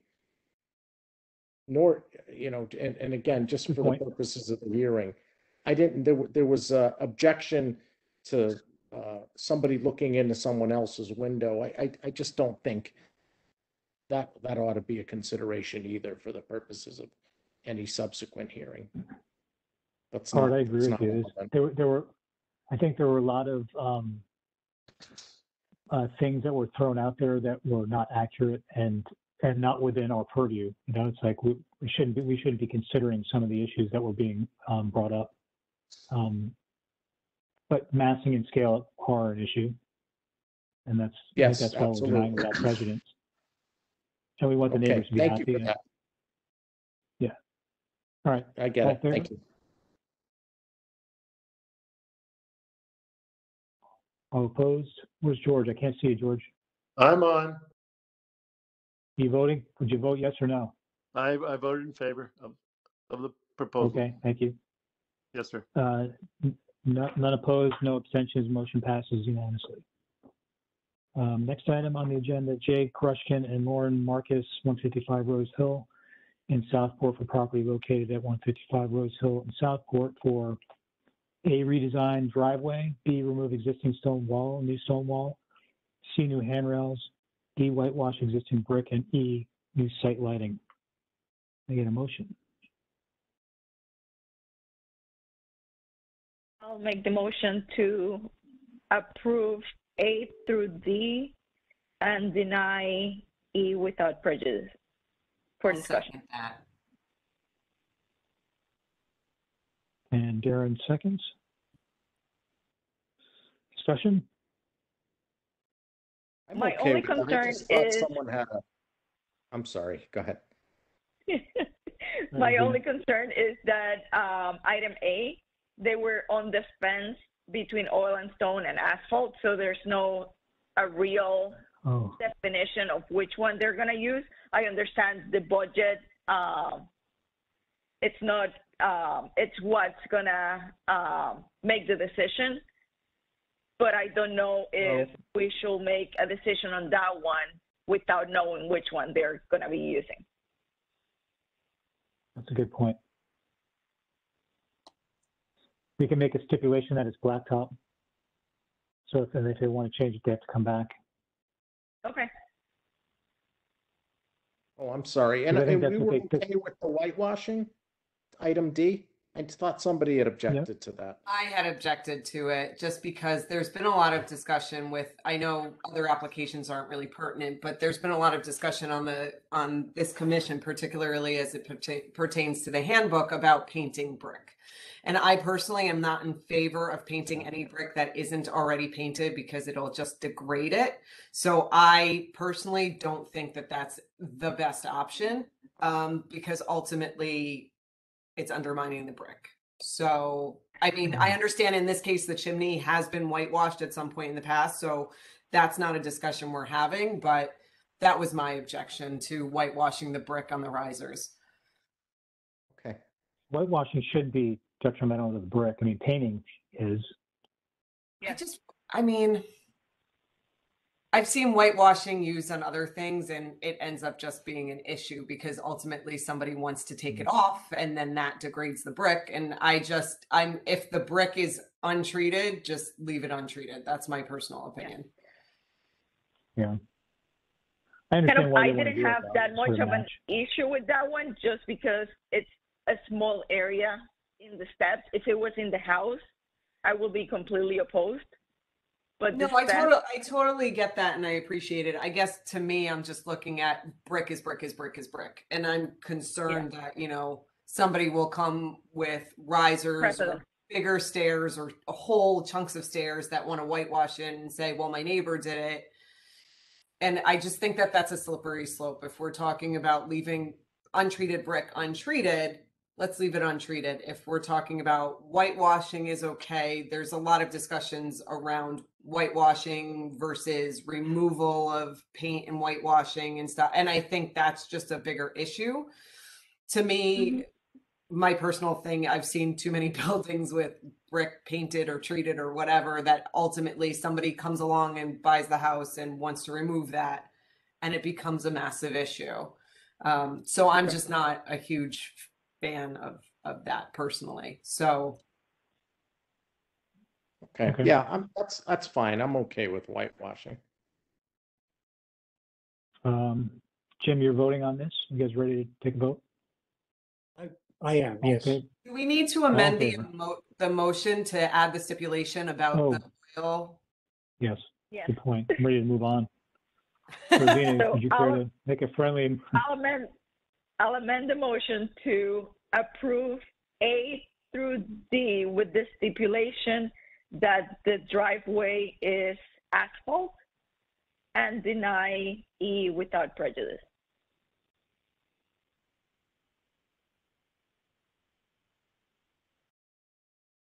And you're happy with no Uh, mention of whitewash? We're denying the whitewashing without prejudice. Okay, So deny D No, no, and E. we're not. I'll second No. that. Oh, wait, sorry, did I deny D- misunderstand? I might have misunderstood.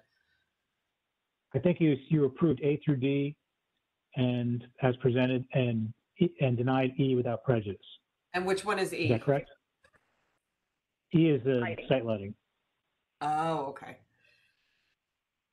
that correct?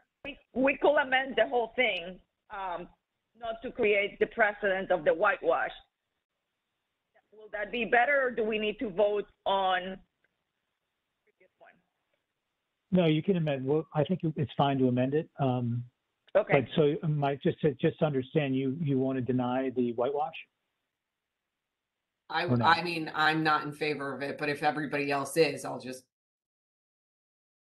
And it might create the precedent. It already happened on that same street, with one building getting completely painted, so it sort of makes sense.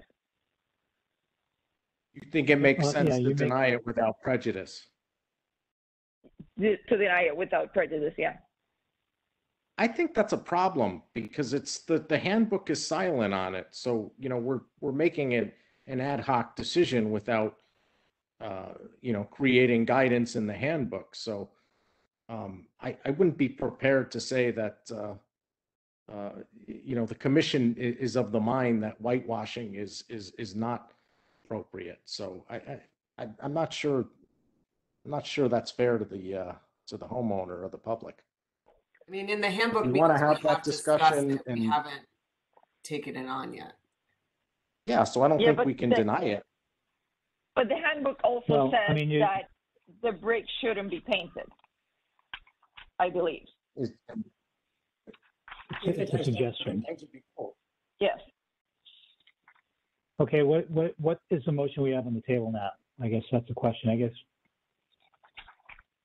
I think it's from my perspective, approve we have A A through D is approved and E With is the denied without stipulation of prejudice. asphalt Yeah, with the and stipulation deny the without driveway has to be prejudice. blacktop. Yeah. Yeah. So why don't we vote on that? And Okay. vote whatever you think is appropriate. Okay? All in favor?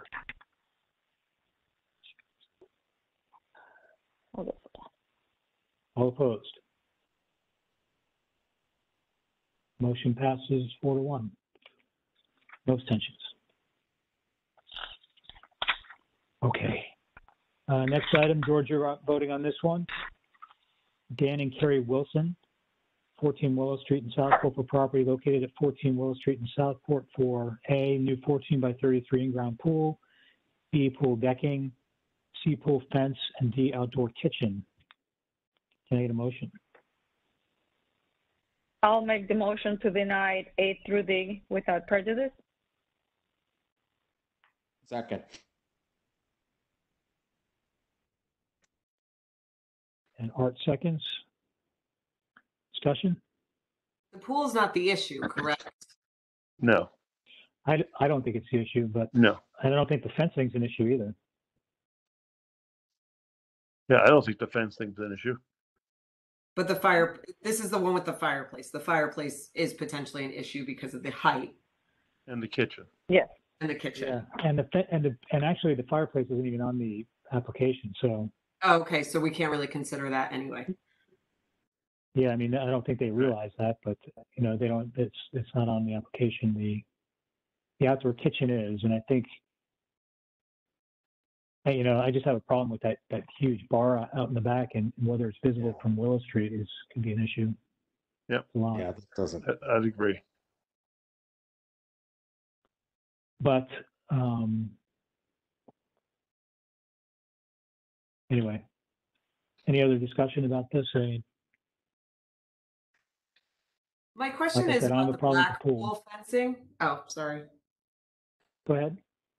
So this is one of those gray areas for me because we talk about pool fencing and then screening, but we're really not supposed to be taking into consideration landscaping and supposed to be thinking about all this as if no landscaping exists. So That was an issue. Those, as I understand it. Jim, that Jim, was you can't several- speak. Jim. Okay. Jim, sorry, because you're not voting on this application, so you can't speak about it. Okay. So I just get confused in these situations because the fence itself might not be something we would approve without that landscaping. And I understand that, you know, screening in perpetuity and all that stuff, but it's still a very gray area for. Are you referring to the wire fence, the chain link? Yes. But we definitely we have always approved chain link fences for pool fencing that's planted, as long as they plant it around it. I mean, because clearly I don't think they want to see it. No. I get your point. And this is on the rear property line. I know not in I think all it needs to be cases. addressed in the handbook. I think we need to address it in the handbook. And that's something like I've sought guidance in the past from SHPO and Preservation Connecticut, and it's a very, very gray area. So it's one that always makes me slightly uncomfortable just from a CGS perspective. So I'm just bringing that up just for thought, food for thought. Think about some of the pools that are like in the middle of a property and they have the fences literally around, there was one up on Bronson, I think, that was sort of an exposed pool, and the pool fencing, if it was anything but a wire fence with screening around it, it would look terrible. Yeah. It would look like a pool with a picket fence around it. No, I completely understand, but yeah, it is a very gray area for me because we're not supposed to be taking into consideration landscaping, but yet we kind of have to in certain cases. Yeah. So it's something that I think we need to very carefully think about and word for the handbook. Yeah, I agree. And in the current motion, we're denying everything, or are we approving the pool? No, we're everything is being denied was without prejudice. denying everything, but we can vote on that and decide after if. As if the pool is not something that's contentious, I don't see a problem, especially since it seems like it's so low, it's not really visible. I don't see a problem of voting to approve that if that's how the commission wants to vote. Well, I think we just vote on this and see where it falls. So, all in favor? So what's the motion? To deny without Deny. prejudice A through D. A through D without prejudice. All in favor? All opposed? Sorry, And the motion fails. So we need another motion. So I'll make the motion. I think the pool is letter A. Yes. Yep. I'll make the motion to approve A as submitted and deny without prejudice B through D. I'll second that. Well, we have to do, I think the fence needs to be included. The pool fence needs to be included, which is C. So it's A and D. A and approving A and C. Okay, sorry, I'm looking at the agenda and I don't have it itemized. So my motion is to approve A and C and deny without prejudice B and D. And I would second that. George seconds that. Okay. Yep. Okay. All in favor? Aye. All opposed? No oppositions, no abstentions, the motion passes. Last item on the agenda is David Haddad, 1038 Old Post Road in Fairfield for property located at 1038 Old Post Road in Fairfield for A, light fixtures, B, step to new door, C, bluestone patio, D, cedar fence, E, outdoor kitchen. Jim Bohan, you're voting on this. Thank you. Can we get a motion? I'll make the motion to approve A, B, D, and E. A, B, D, and E? Yes. And C be approved with the stipulation that the front patio. Sorry?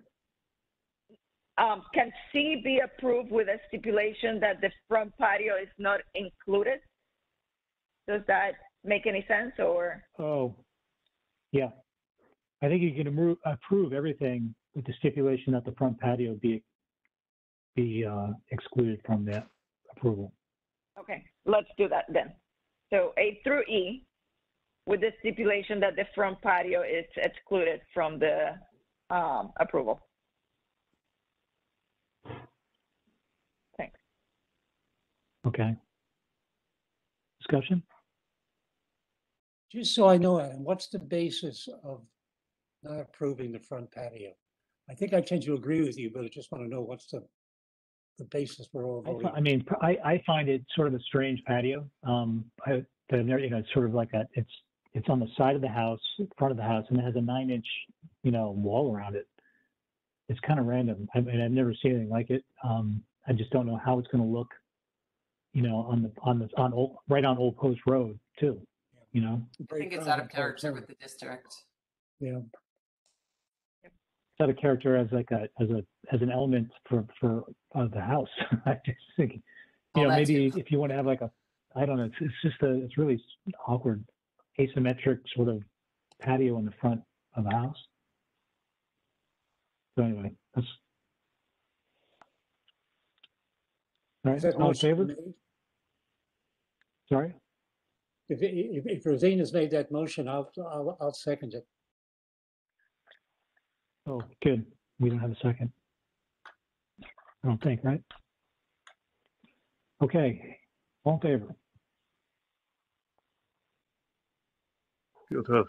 Art, what happened to Art? All opposed? No opposed. What do you vote? How would you vote? Art's in favor. I just lost my video for a second. I'm in favor. All right. Motion passes unanimously. All right, moving on. We approve the minutes out of order. Chairman's report, we have repairs, 204 Harbor Road for repair fence, 648 Harbor Road, reset landing stones and railings to front stair, 137 Rose Hill Road, replace front steps, railings, porch, and driveway in kind. 524 Pequot Avenue, masonry restoration and repointing. 14 Willow Street, replace roofing kind, and 155 Rose Hill, repair existing fence. I have no violations this month. And old business update, the discussion, handbook discussion revisions. Okay, Darren, do you have anything to report in that area? Yes, sort of. So I met with Chris Shea and we went over a couple of his issues with the book. I think that he and I would certainly like another work session because there's been some problems with the maps that he brought up, and we need to really very stringently go through the maps and list what's in the district. Some of the addresses are incorrect. Some things seem to have been amended and are not in there. I think there's another local historic property that's not listed, so that needs to be addressed. I'm working through the revisions that have been sent to me. I most recently got one from Rosina, and by recent, I mean 2 months ago, but I have it. I'm about halfway through with some of the revisions, but I'm still waiting on stuff from other people. So there's a point where I'm going to need that to finalize it. Okay. So I made some comments on the last thing that you sent. Does that get updated automatically, or do I have to send it back to you? No, you have to send that to me. Okay, I'll send it back to you because I made some comments and that would be awesome. And I think in the margin. Yeah, that would be great. And I think there was some discussion about you having a look at the fences in particular and doing some discussion of those. I'm trying to think. I have to revisit the rest of it. I've kind of gone through and dealt with the easy inconsistency stuff, and I've been working on wording some of the more elaborate things. But certainly, that's something we should go through on a work session, because how I would word it is not necessarily how somebody else would word it, and eventually, this has to go to the town attorneys just to check for, legality. Small minor thing. So I'm working on it. I'm getting there, but, Okay, great. but it is not done yet. I'm hoping before I turn No. 150, we'll be done. Yeah, Have before you I'm done with my, updated draft? Sorry? Have you circulated an updated draft? Not recently, because I really started hardcore working on rewording once I talked to Chris, because I was worried that Chris wasn't at the last work session and he has some strong opinions about lighting and things like that. So I was worried about working on any of the changes before talking to him, because I was worried I would just need to undo it.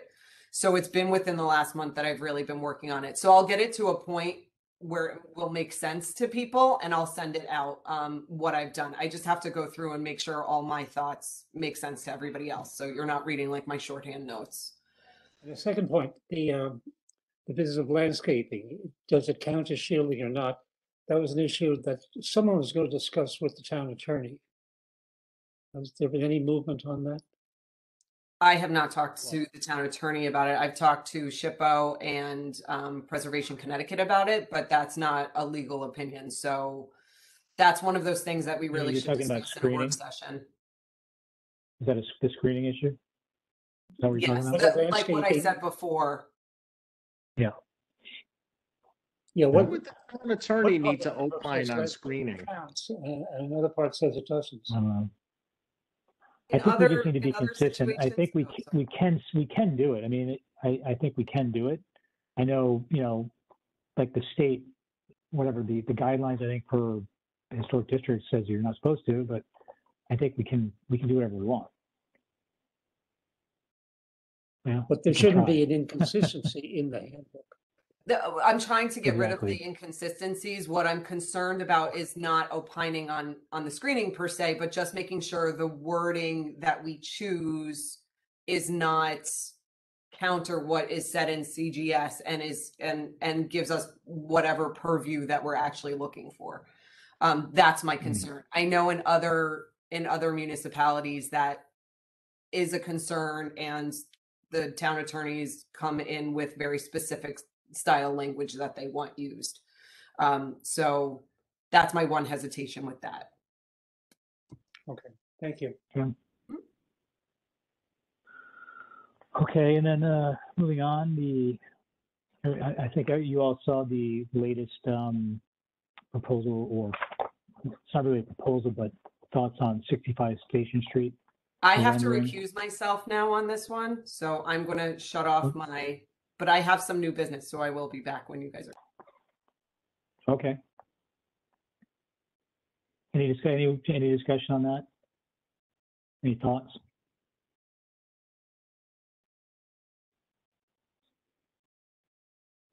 No? Send you my comment. Yeah. I mean, it is what it is. What were they, pressing Rosina, at the in a moment. nutshell? I'm sorry? I just want to know what Question? Rosina's thoughts were in a nutshell. I don't, Rosina, you can. I felt that the site full in a way, like I drove in, and for 6 units, it felt that it was a little bit small. Other than that, I felt that there's a brick building already next to it on that same street. So the building seems simple enough that I didn't have that many issues with it. So that's kind of my general comment. Thanks. You don't have any issue with the massing?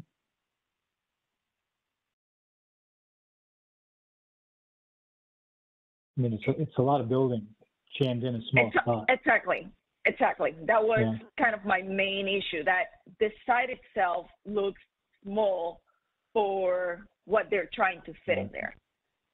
So And they're going to they want to demolish part of the existing buildings. The to old concrete, Ruger you know. Yeah. The Lynn Yeah. Clance is the neighbor most affected by this. She's in that tiny house right next to the Congregational Church that actually Albert Hadley lived in. And she points out, and I haven't confirmed it, how, as you're driving east on Pequot Road, coming into Southport Village, when you're still west of Congregational Church, and you look up, are those new buildings going to affect that village skyline adversely? And I don't know the answer to that. I think so. When you turn the corner of Pequot, where that sharp turn is, I think you'll see them.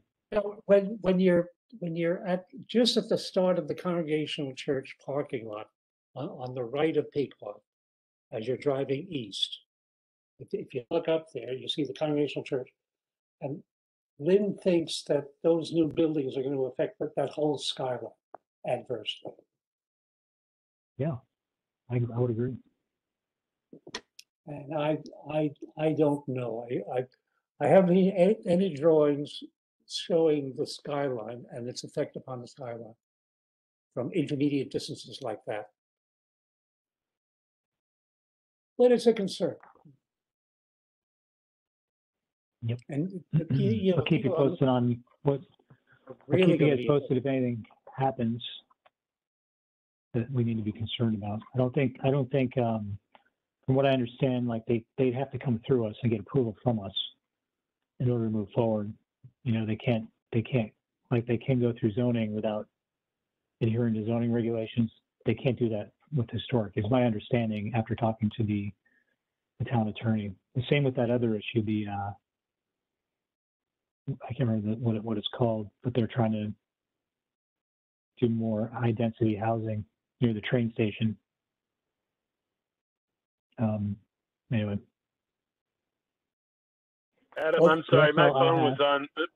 Adam, my phone was on mute, but I'm a little concerned with the massing, and I think that view line, the skyline will be affected. So I think they've got some work to do to get it, past my thinking. Yeah, I agree. Work to do to get it approved, you know. Yeah. The other issue, Adam, I believe, is pending state legislation. That business What of issue? changing zoning near train stations. I believe that's a proposed state Nobody else legislation. to dump this stuff. Yeah.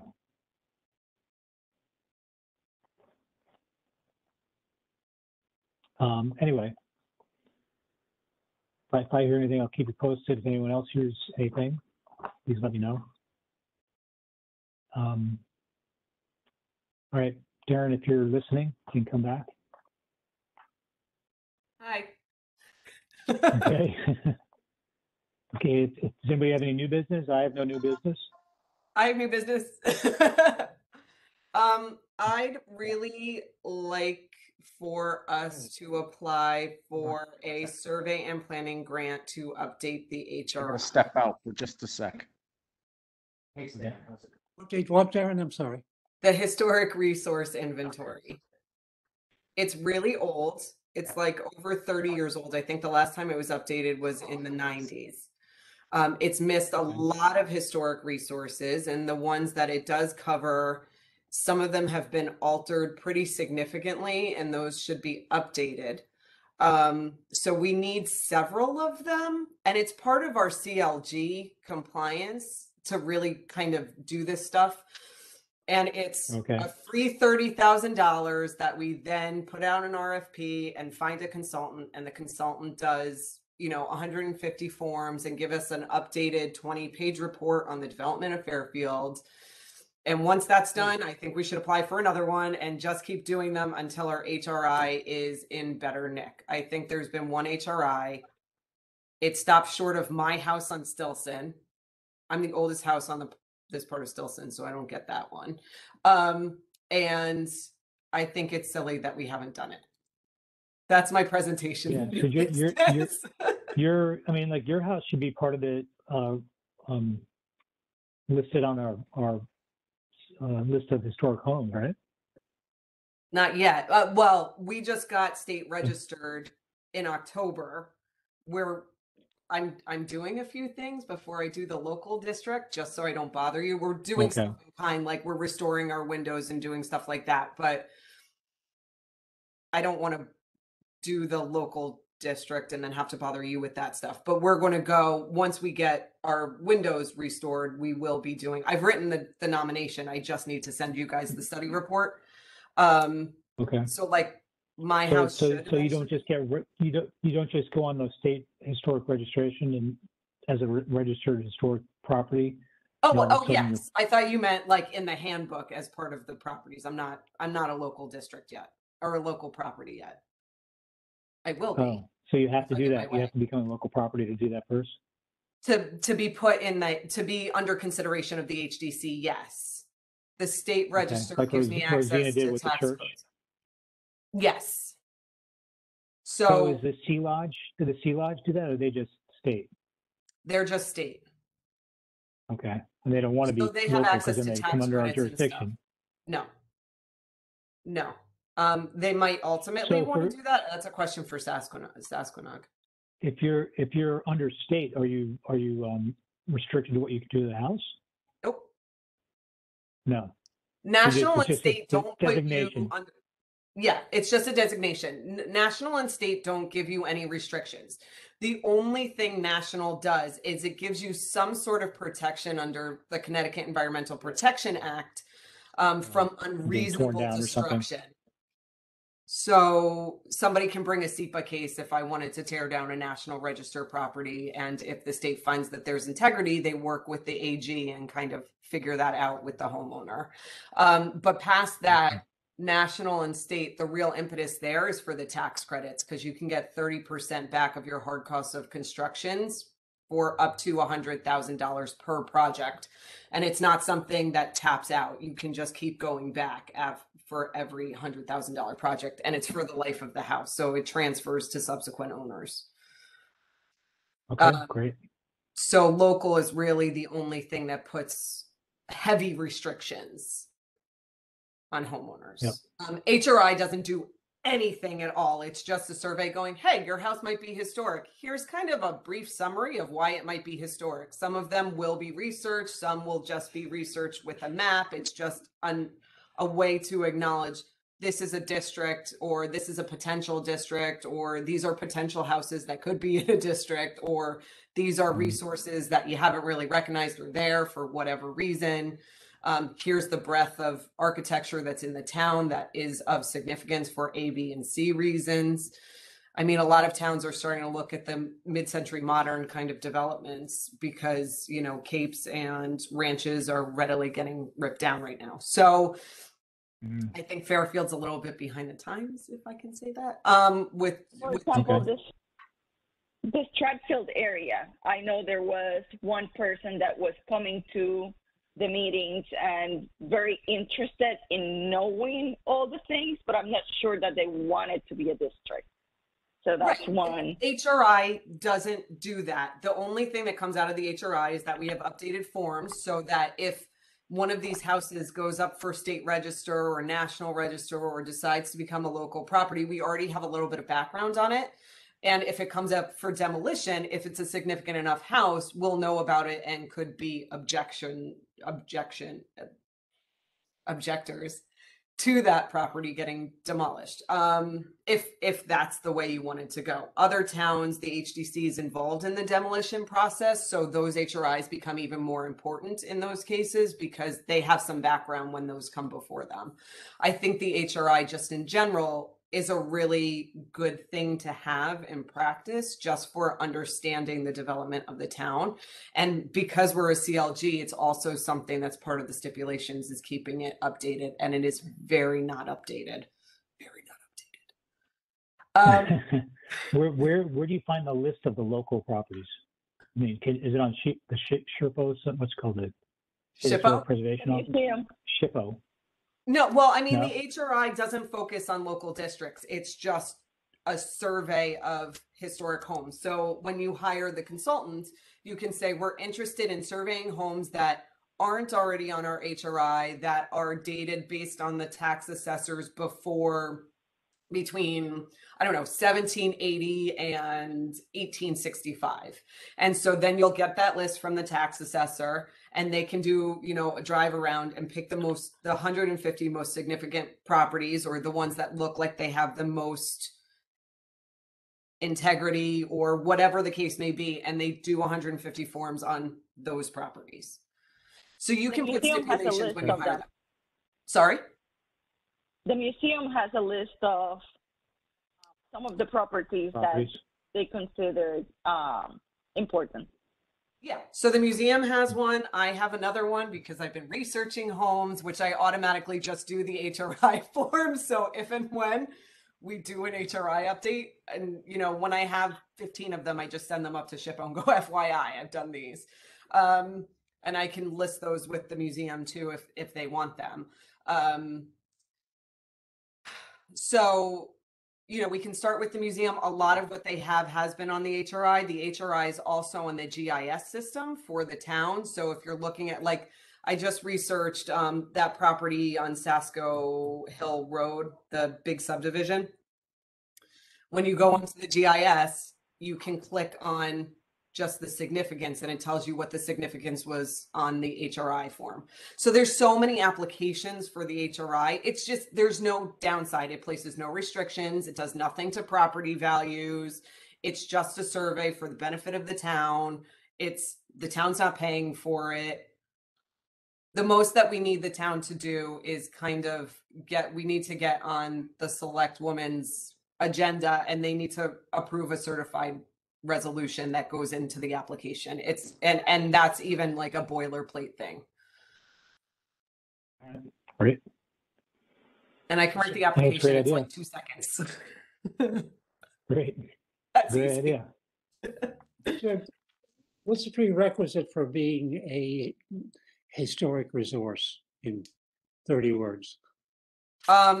The town and the consultant has to deem your property significant in the development of the town as being an indicator of the growth of the town, the community, or just a really significant resource because the architecture is very stylistically datable to a particular period, time, or place, or maybe it was by a known architect.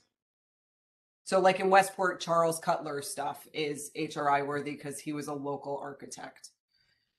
Here it might be Taylor and Arms things, or Clark. What's his name? Yeah. I can't think of his name now. Yeah. His Agnes Clark was his wife. Agnes Selkirk was his wife, and she did all the landscaping. She was super notable. Thinking of Cameron. You're thinking of Cameron. Thank you, Cameron Clark. Yeah. Yeah, Thanks, George Cameron Clark. Yeah, that's right. Distant relation. So, you know, so I kind of think of it by National Register standards. So it has to be notable architecture, notable personage, notable for a particular social situation or period of time where something socially really significant happened, or community development. That's kind of how I look at it. So you can make the argument for almost anything, maybe not McMansions, but you can make the argument for nearly anything. Right here on Station Street, I'm thinking of Albert Hadley's house that we discussed today. Well, that's already in a district. I mean, I don't know if that one has an HRI. You know, one of the things that one of these HRIs might want to focus on is updating all the HRIs for things in a district. And then when something comes before us, we can look at the HRI and go, okay, well, in 1992, this is what the house was. In 2022, I actually had to look at the date there for a second. 2022, this is what the house was. And when that comes before us in 2030, we can look at that development and see if we're actually doing our job, maintaining the integrity of these districts. Also on Station Street, the Sturm Ruger property. Mm-hmm. You know, Mr. Ruger in 1949 Yeah. started a company. Mhm. He did with a Franklin stove that became the largest firearm manufacturer in this country. Mhm. He And his took son on lived in town until fairly, not too long ago, too. On he Sasco took on River. He Colts built a house and he there. won. It's an extraordinary story. Yeah. So, I mean, all these things are Okay. potentials for HRIs. We just need to do several of them to get them all in because they're only 150 forms per.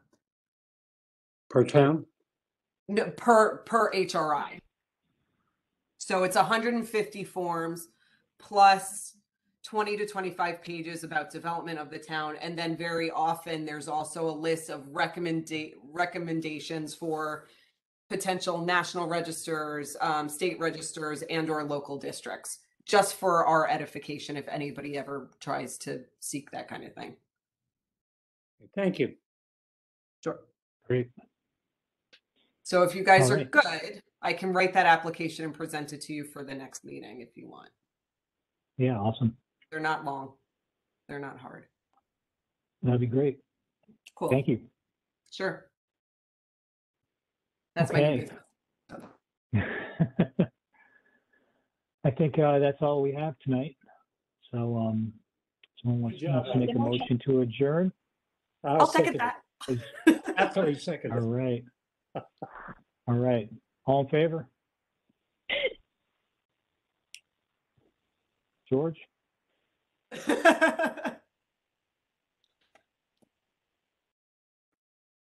I mute. I was muted. The wrong time. Sorry about that, guys. All right. All right. All in Good night, favor to Adam. adjourn? Thank you very much. Good night, George. Good Have a good session. one. Good night, sir.